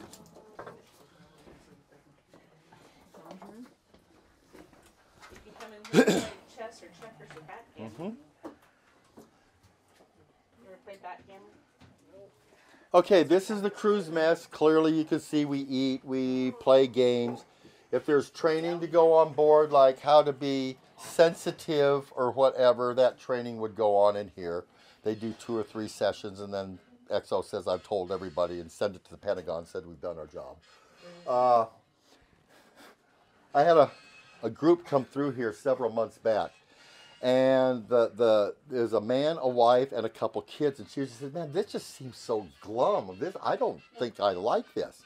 So I says, well, the next space we go into may be more to your liking. You might feel more at home. And she says, well, why would he think I like that? And the kid goes, Mom, there's the kitchen. Oh, no. If I had $10, I would have put that in his college fund, because he's surely going to learn a lesson off of that one. But down below is a refrigerator. In fact, it's a freezer. So when you bring your food in, you put all your frozen goods on the outside, and you put your refrigerated goods in the middle. By the time they can even freeze in the middle, you've already consumed your milk and your perishables. But it's packed with steaks and all that type of stuff. Yes? There's a hatch above your head. How do they get up through that hatch? A ladder would attach on here and go down, you would climb out. Now, remember the sail when we came up and we hit the back of the sail and then we went to the front and saw the periscopes? This is the back of the sail. Okay. That's that hatch you step on there. And of course the kitchen back there, coffee pot, very important piece of equipment on here. How often would provisions get replenished? Whenever you pull in port, they would have to carry like 60 days of food on board. But that's going to be sea rats. Anybody know what sea rats are? Fish. What is a sea rat? Well, I'm thinking of a sea ration from the Army. Yes, yes, yes. Come on. I was depending on that. So it's meals, it's all in cans. What are A rats? I don't know. Milk. Short lifetime, quick to perish.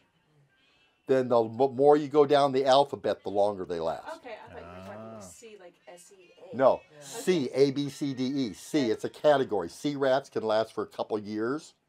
Okay. Then you got your A rats, which is going to be like milk, who won't last a week or whatever. So that's your A rations, your C rations, and whatever. Everybody thinks C stands for can, so I don't know what A stands for. So I imagine they used a lot of like powdered canned. Oh, plastic eggs? Pour it out of the pack, you just stir it up with water, there's your scrambled eggs. Yes, yeah, that would be your canned stuff. They were before Like, the MRE. yes, yeah. So was the food good, Keith? Was it good? Well, you know, if we hungry. had scalloped potatoes, it was sea rats. You took it out and they dumped it in a pan, let it soak for 4 hours, and then they cooked it up. They rehydrated it by just sitting it in water. So powdered milk and After a week, he was drinking plastic milk or powdered milk, plastic eggs, plastic cheese. A lot of things were plastic. A couple things that were good, though. To cook, the Navy requires, on the table, they are required to serve butter. Up till about 1980 or 85, they had to use butter to cook with. They gave them some slack and said, you can use oleo or margarine to cook with, but on the table, it must be butter. Oh, that's good. Now, submarines, how much sunlight do you think we get in here? Not a whole lot. So what vitamins do you get from the sun? D. What are sources of vitamin D? Milk, but that's gone after a week. Oh, wait a minute. Vitamin D has to be added to milk. It doesn't have it. Meat. What good? Yeah, meat. What else? Red meat. Seafood. Every Friday, surf and turf. New York strip, ribeye, shrimp. We get that every week as our supply of vitamin D. The skimmer pukes. I mean, the people who sail on ships, they don't get that because they can walk out on the deck and get their vitamin D. What do you call it? Skimmer pukes? Yeah. Unless they're smart. They refer to us as bubbleheads. Okay. And I wear that badge proudly. Okay, that's I good to know. resemble that remark. So, yeah, fart suckers. Yeah, that's another word. Yeah. all right, another question for you, Keith. So did Yes. they have freezers?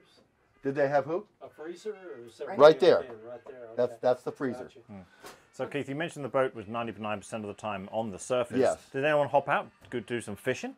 No, because you're running along at maybe 8 or 10 knots going from point A to point B. Couldn't stop, do some fishing?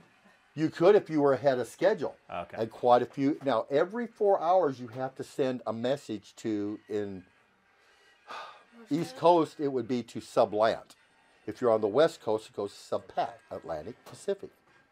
And that would be the submarine commander. And you have to say, this is my current position, this is my speed and course, and you're required to maintain what's called a PIM, planned intended motion. So you can alter by a couple miles an hour, but you don't want to get too far ahead by the end of the next 4 hours, because if you don't report, they go, this is where you should be, and here's the area we have to look for carnage. So if we was going to have a swim call, captain would say, we're going to do 10 knots, a 10 knot PIM going west. Okay, so we do 12 knots.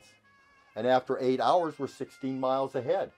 That's 2 hours on the surface. So we have a 2-hour swim call. Next message goes off. We're exactly where we said we were going to be. So does everybody actually jump off and swim? Yes, because you can't take a shower on here. We have showers, but we don't have enough fresh water to do that. This runs off batteries.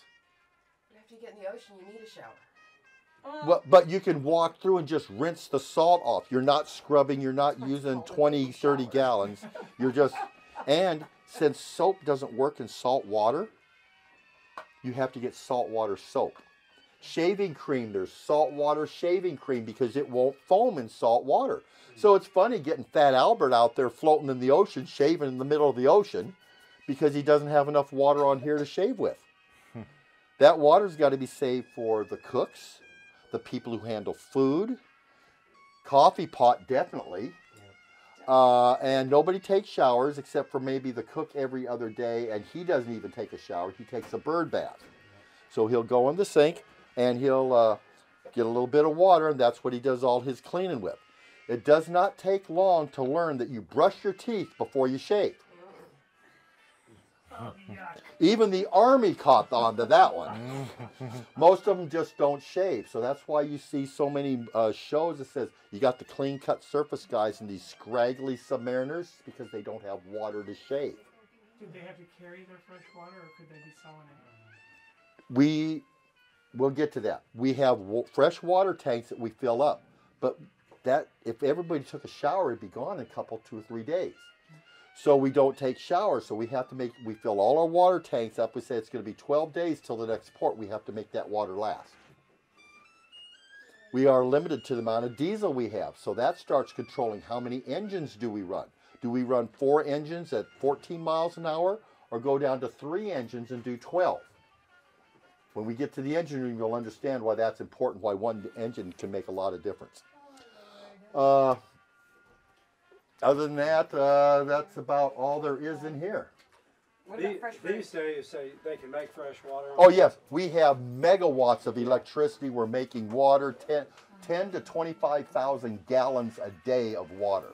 You can shower every So if someone goes like that, you say hit the shower, Yeah. and they'll go take a shower and whatever. So Fresh fruit, like you didn't have too much fresh fruit, did you? we would bring fresh fruit on import because that's the only time we would get fresh vegetables and fruit, and we would consume them down before they go bad. Scurvy. Okay, let's come on back here. Have tank. Oh my gosh. Here's a guy who's right on top of things. Step in here.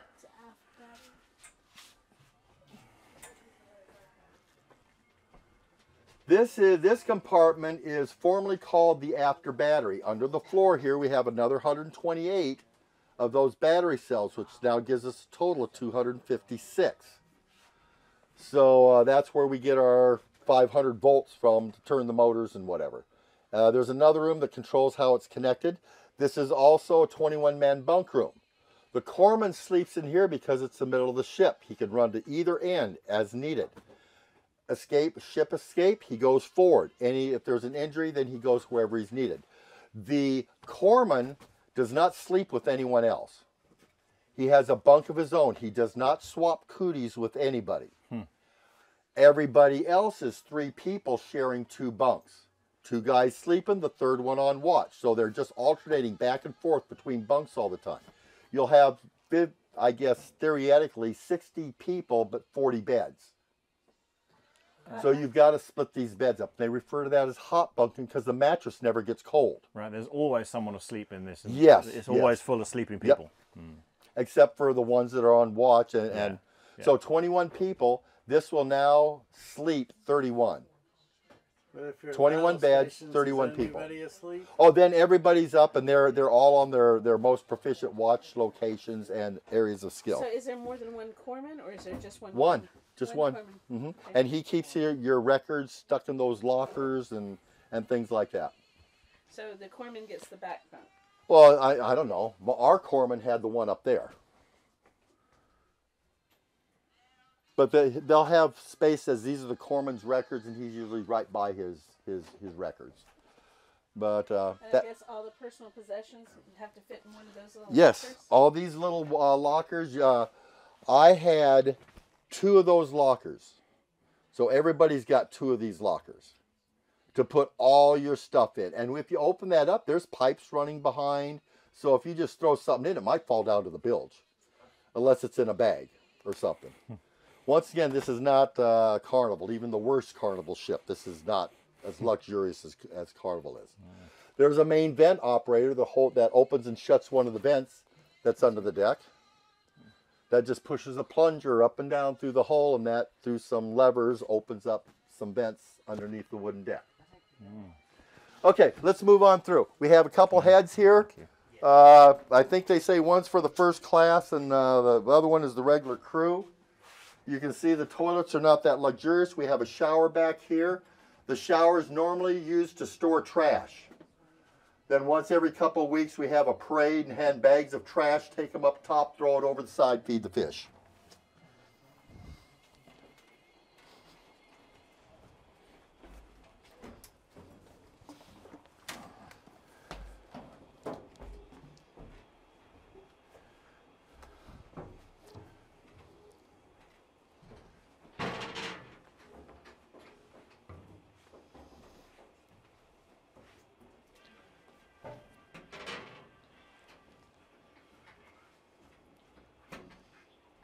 This is a humongous engine. Yes. I'm about to tell you the story of that. That's one of our ongoing stories that we've been doing as we've been walking through the ship.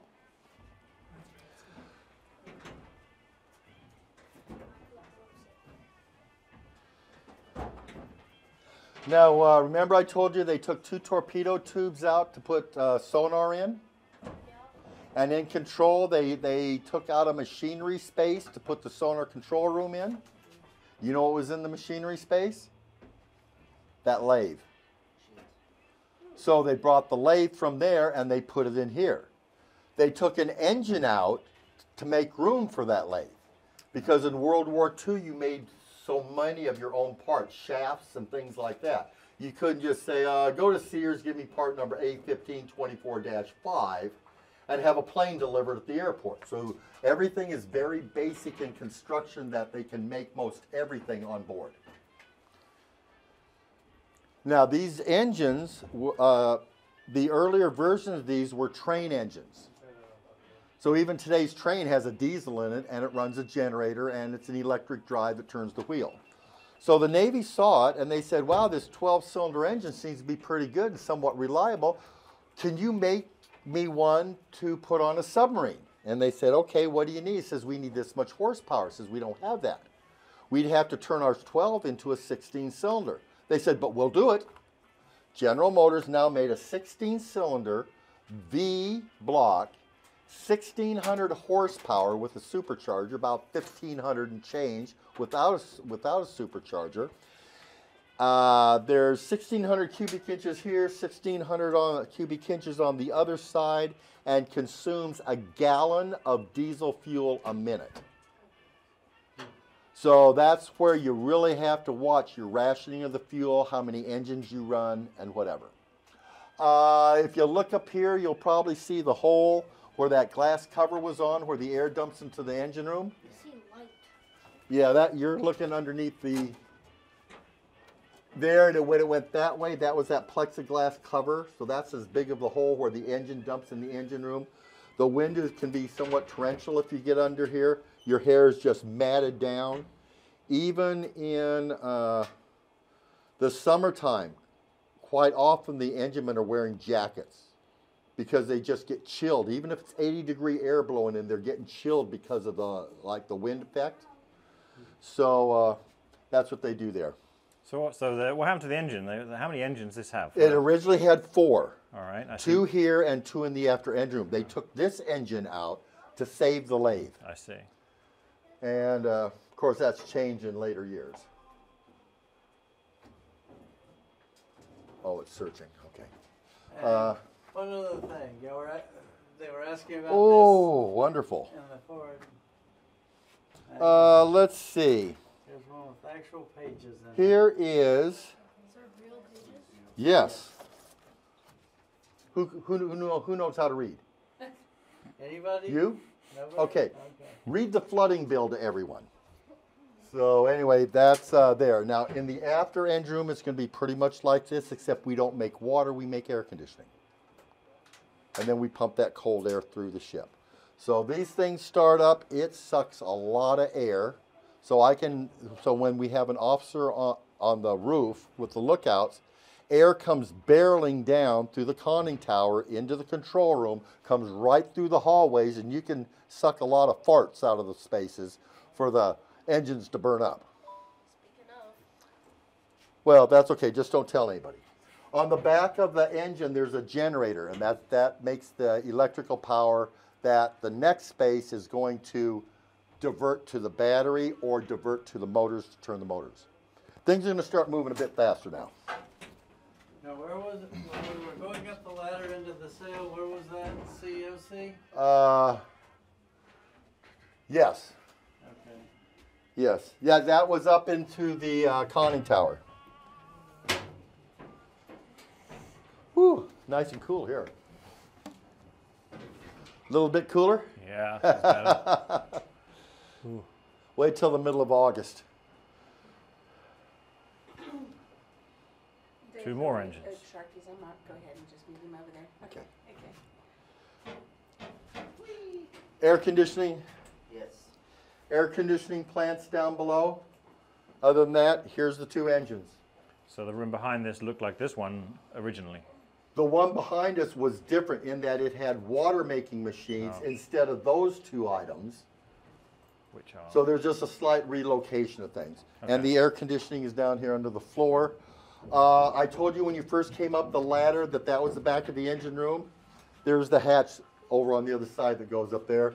Here's where the air dumps into the after engine room from more piping underneath the deck.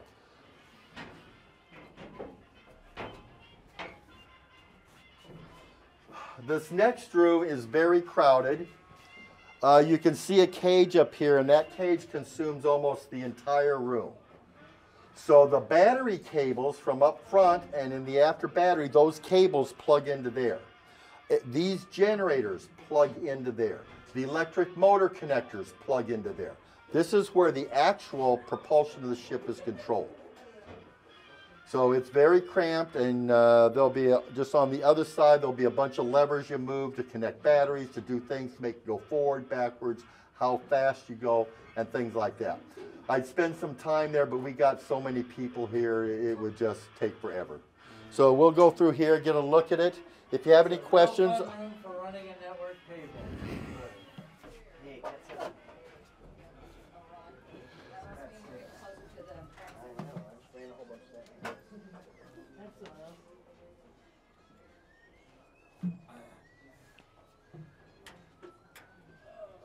You can stick your head and look through these holes. These are all the bus bars and the levers and manual operated relay connectors. There must have been some electric motors here somewhere. The Keith. motors is underneath and goes back, and that's where the propeller shafts connect to go back. Right. These are the levers, says forward, back, speed controls, engine information, that type of thing. And this guy talks to the conning tower, because when they say I had 2/3, this goes cling cling. So this thing talks to the conning tower.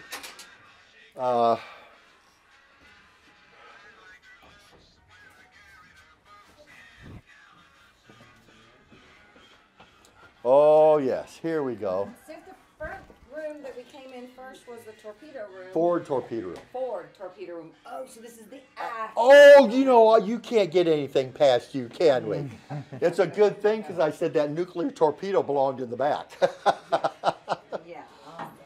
So here we have 2 tubes. They're above. There's no tube underneath the floor because the propeller shafts are going underneath the floor. So just 4 back here instead of 6 Yes. instead of up front.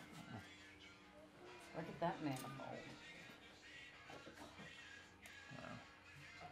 They still have the bunks back here. Mm-hmm. And these are skid bunks because they slide out like drawers. So when they're out, there's a little walkway about this big.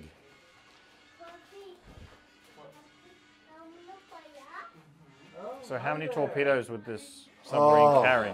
I see 4. 1, 2, 3, 4, 5, 6. 4 more in the tube, so we can have 10 back here. And I think we can get like 14 up front. Okay. Something like that. So when you run out of bullets, you go home. And then with chain falls, you're lowering them through the thing here, and they're manhandling them and putting them where they go. I told you about these little kind of railroad track rails that we roll things around on. Your left arm is on one. Your other left arm. Right, I had a 50-50. Yeah, my wife does that too. So there's this, you have this here so you can move back and forth this way. This thing, you can see how that hooks in there, also hooks in down there, so once on the bottom you can move it back and forth. So how many did they carry? On here about 24. 24. Maybe 14 forward and 10 back here. You run out, you go home. Yep. So there was always more waiting for them wherever they were going to go? Well, you pull in, you go, Sasebo, we need 6 Mark 14s. And when you pull in, your operation's over with. So they say, we're sending you out on another patrol. And they load you up full and send you out. How did they get these torpedoes in here? See this? This had the floor cut out. You can see the hole's an inch thick. So this was like a diagonal, somewhat of a diagonal hatch that went there. This one goes straight up. Okay. But this is a loading hatch that they took out. Oh, okay. So a crane comes up and dangles it in here, and then we chain fall and do this stuff, get it up, put these rails underneath, sit it down on the rail, push it over, strap it down, say, next torpedo please, and that's an hour from now. Doing the dance. Yes. Wow. These torpedoes weigh how much each? About 3,000. Wow. All right. So this is where we normally head topside because it gets pretty warm back here. Don't think it's going to be much cooler out here.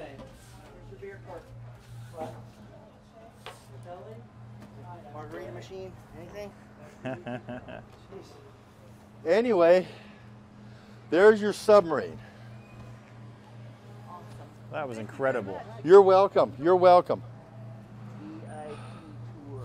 Down here, there's a kind of a memorial for the submarines that was lost in World War II. There's a plaque for each and every one that didn't come back. They're referred to as ships that are still on patrol, eternal patrol.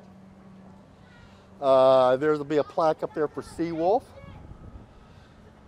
They named this after the USS Seawolf, and her sister ship sunk Seawolf, mistakenly. Really? Yes. I didn't hear that story. Uh-huh. What is that story? They pulled up in the Pacific. Seawolf says, hey, we want to join up in the pizza party.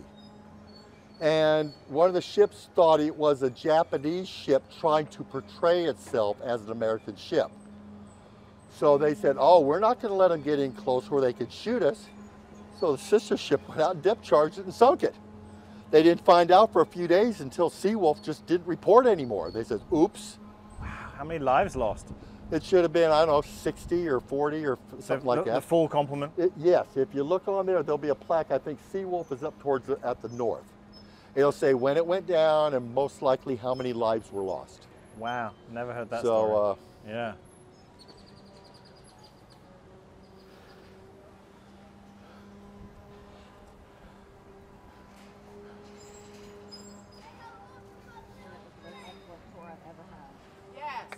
Well, you're welcome. Oh, yeah. I hope you enjoyed it. I didn't get to pick on some of you as much as I would have liked to, but after a few days, you guys will all forgive me about my shortcomings. No, that was fantastic. Hello everyone, hope you enjoyed that tour with Keith.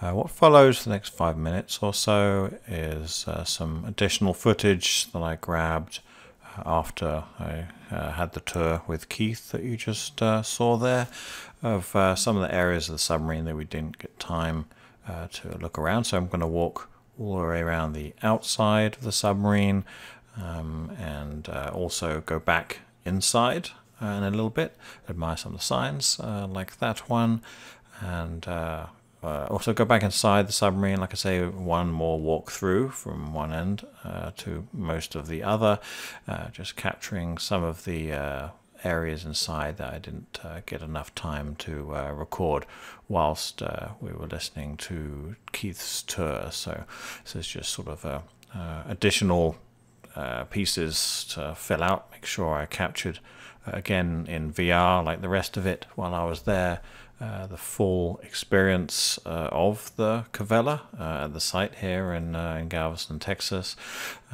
and also I wanted to include the story of the Cavalla as well, sort of her history. So with that, let's have that. USS Cavalla, June the 19th and 20th, 1944. On her maiden patrol, the USS Cavalla SS-244 was ordered to relieve the submarine Flying Fish SS-229 on June the 15th, 1944 at the San Bernardino Strait. En route, Lieutenant Commander Herman J. Kostler received an abrupt change of orders. Imperial Japanese Navy Vice Admiral Jizaburo Ozawa's massive attack force had been spotted by the Flying Fish steaming towards the Marianas. Admiral Lockwood instructed the Cavalla to lay in wait for the task force about 350 miles east of San Bernardino Strait. The enemies were planning a major attack, and their strategy to offset the growing American superiority was cunning and practical.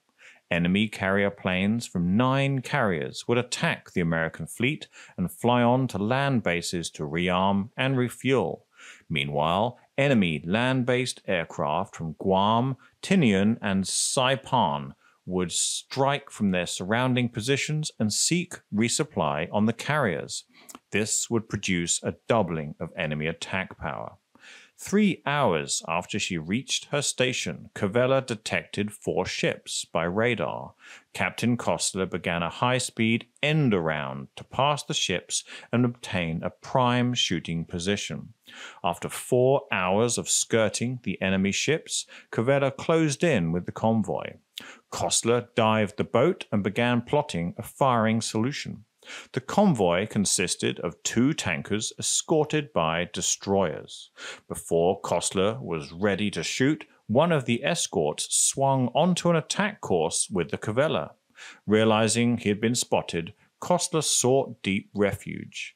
The destroyer lingered over the Cavalla until the rest of the convoy could escape. Upon surfacing, Kostler was greeted by an empty sea.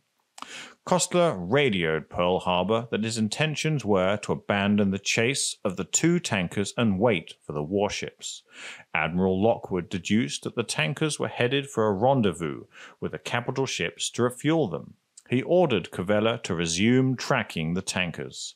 Air activity was becoming an increasing problem for Cavalla. Enemy aircraft restricted Cavalla's progress, forcing her to dive numerous times.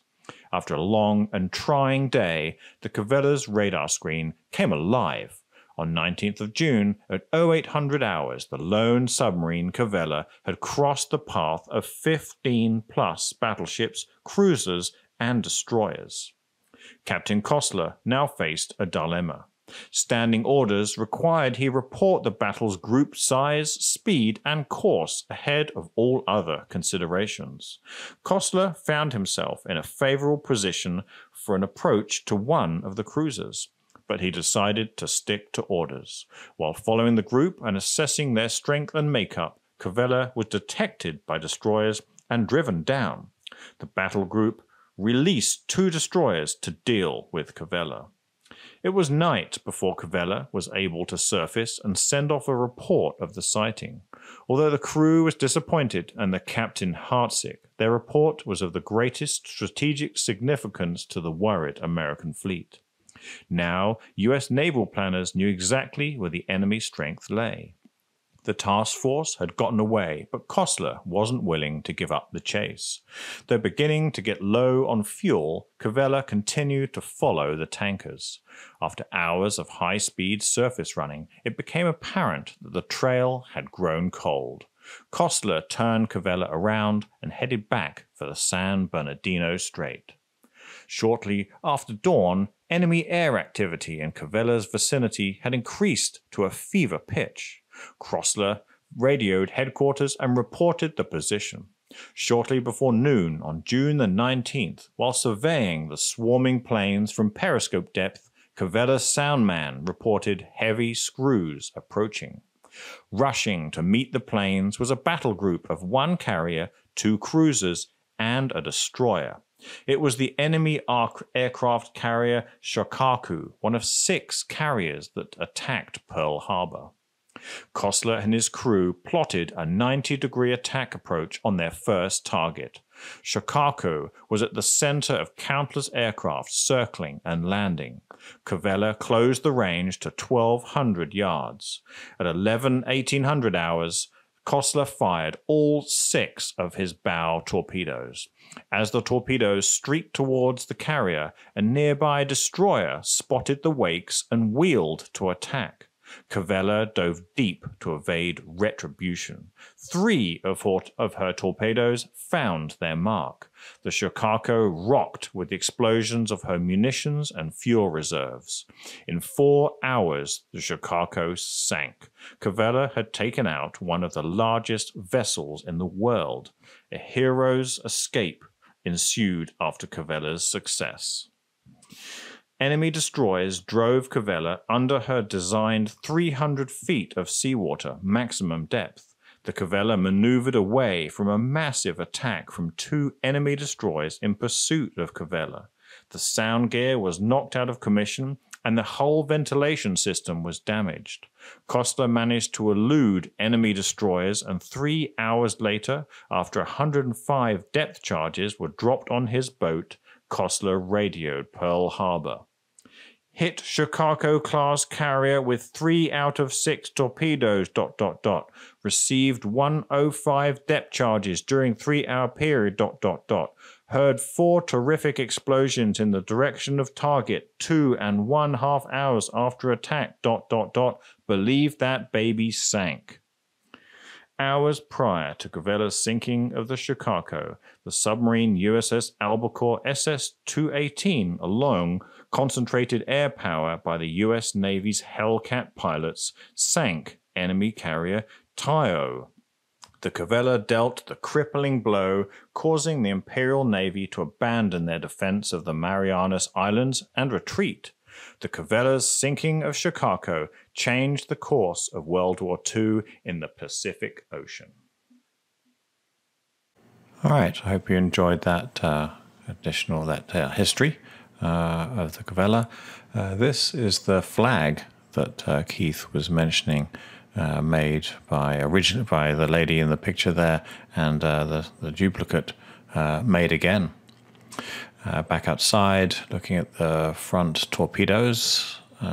Excuse me, the rear. This is the back of the vessel right here, with some torpedoes out of it, just capturing the full view. So this is looking towards the bow of the ship from the rear, just capturing that scene as well. And then another look at some of those missiles that Keith was showing us at the beginning of the tour. But one thing we didn't get a look at were the torpedoes loaded in the tubes here, again in the stern of the vessel.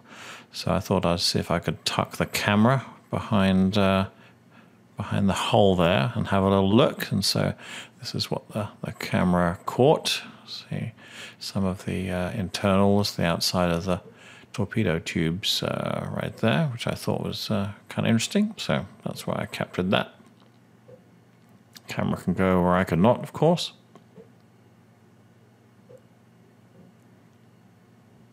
So again, looking towards the bow there.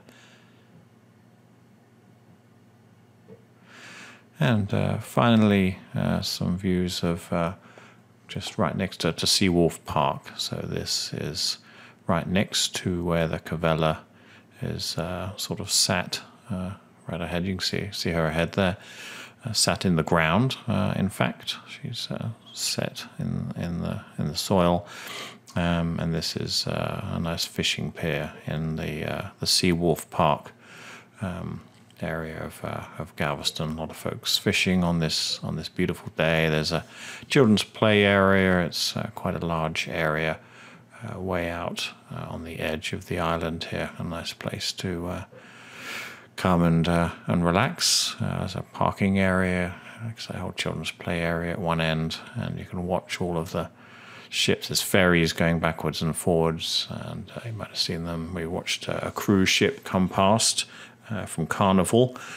Came in from the sea here to dock at the Galveston Bay, so a nice place to hang out, and for this video, a nice place to finish up. So thanks very much for watching. Please don't forget to like and subscribe.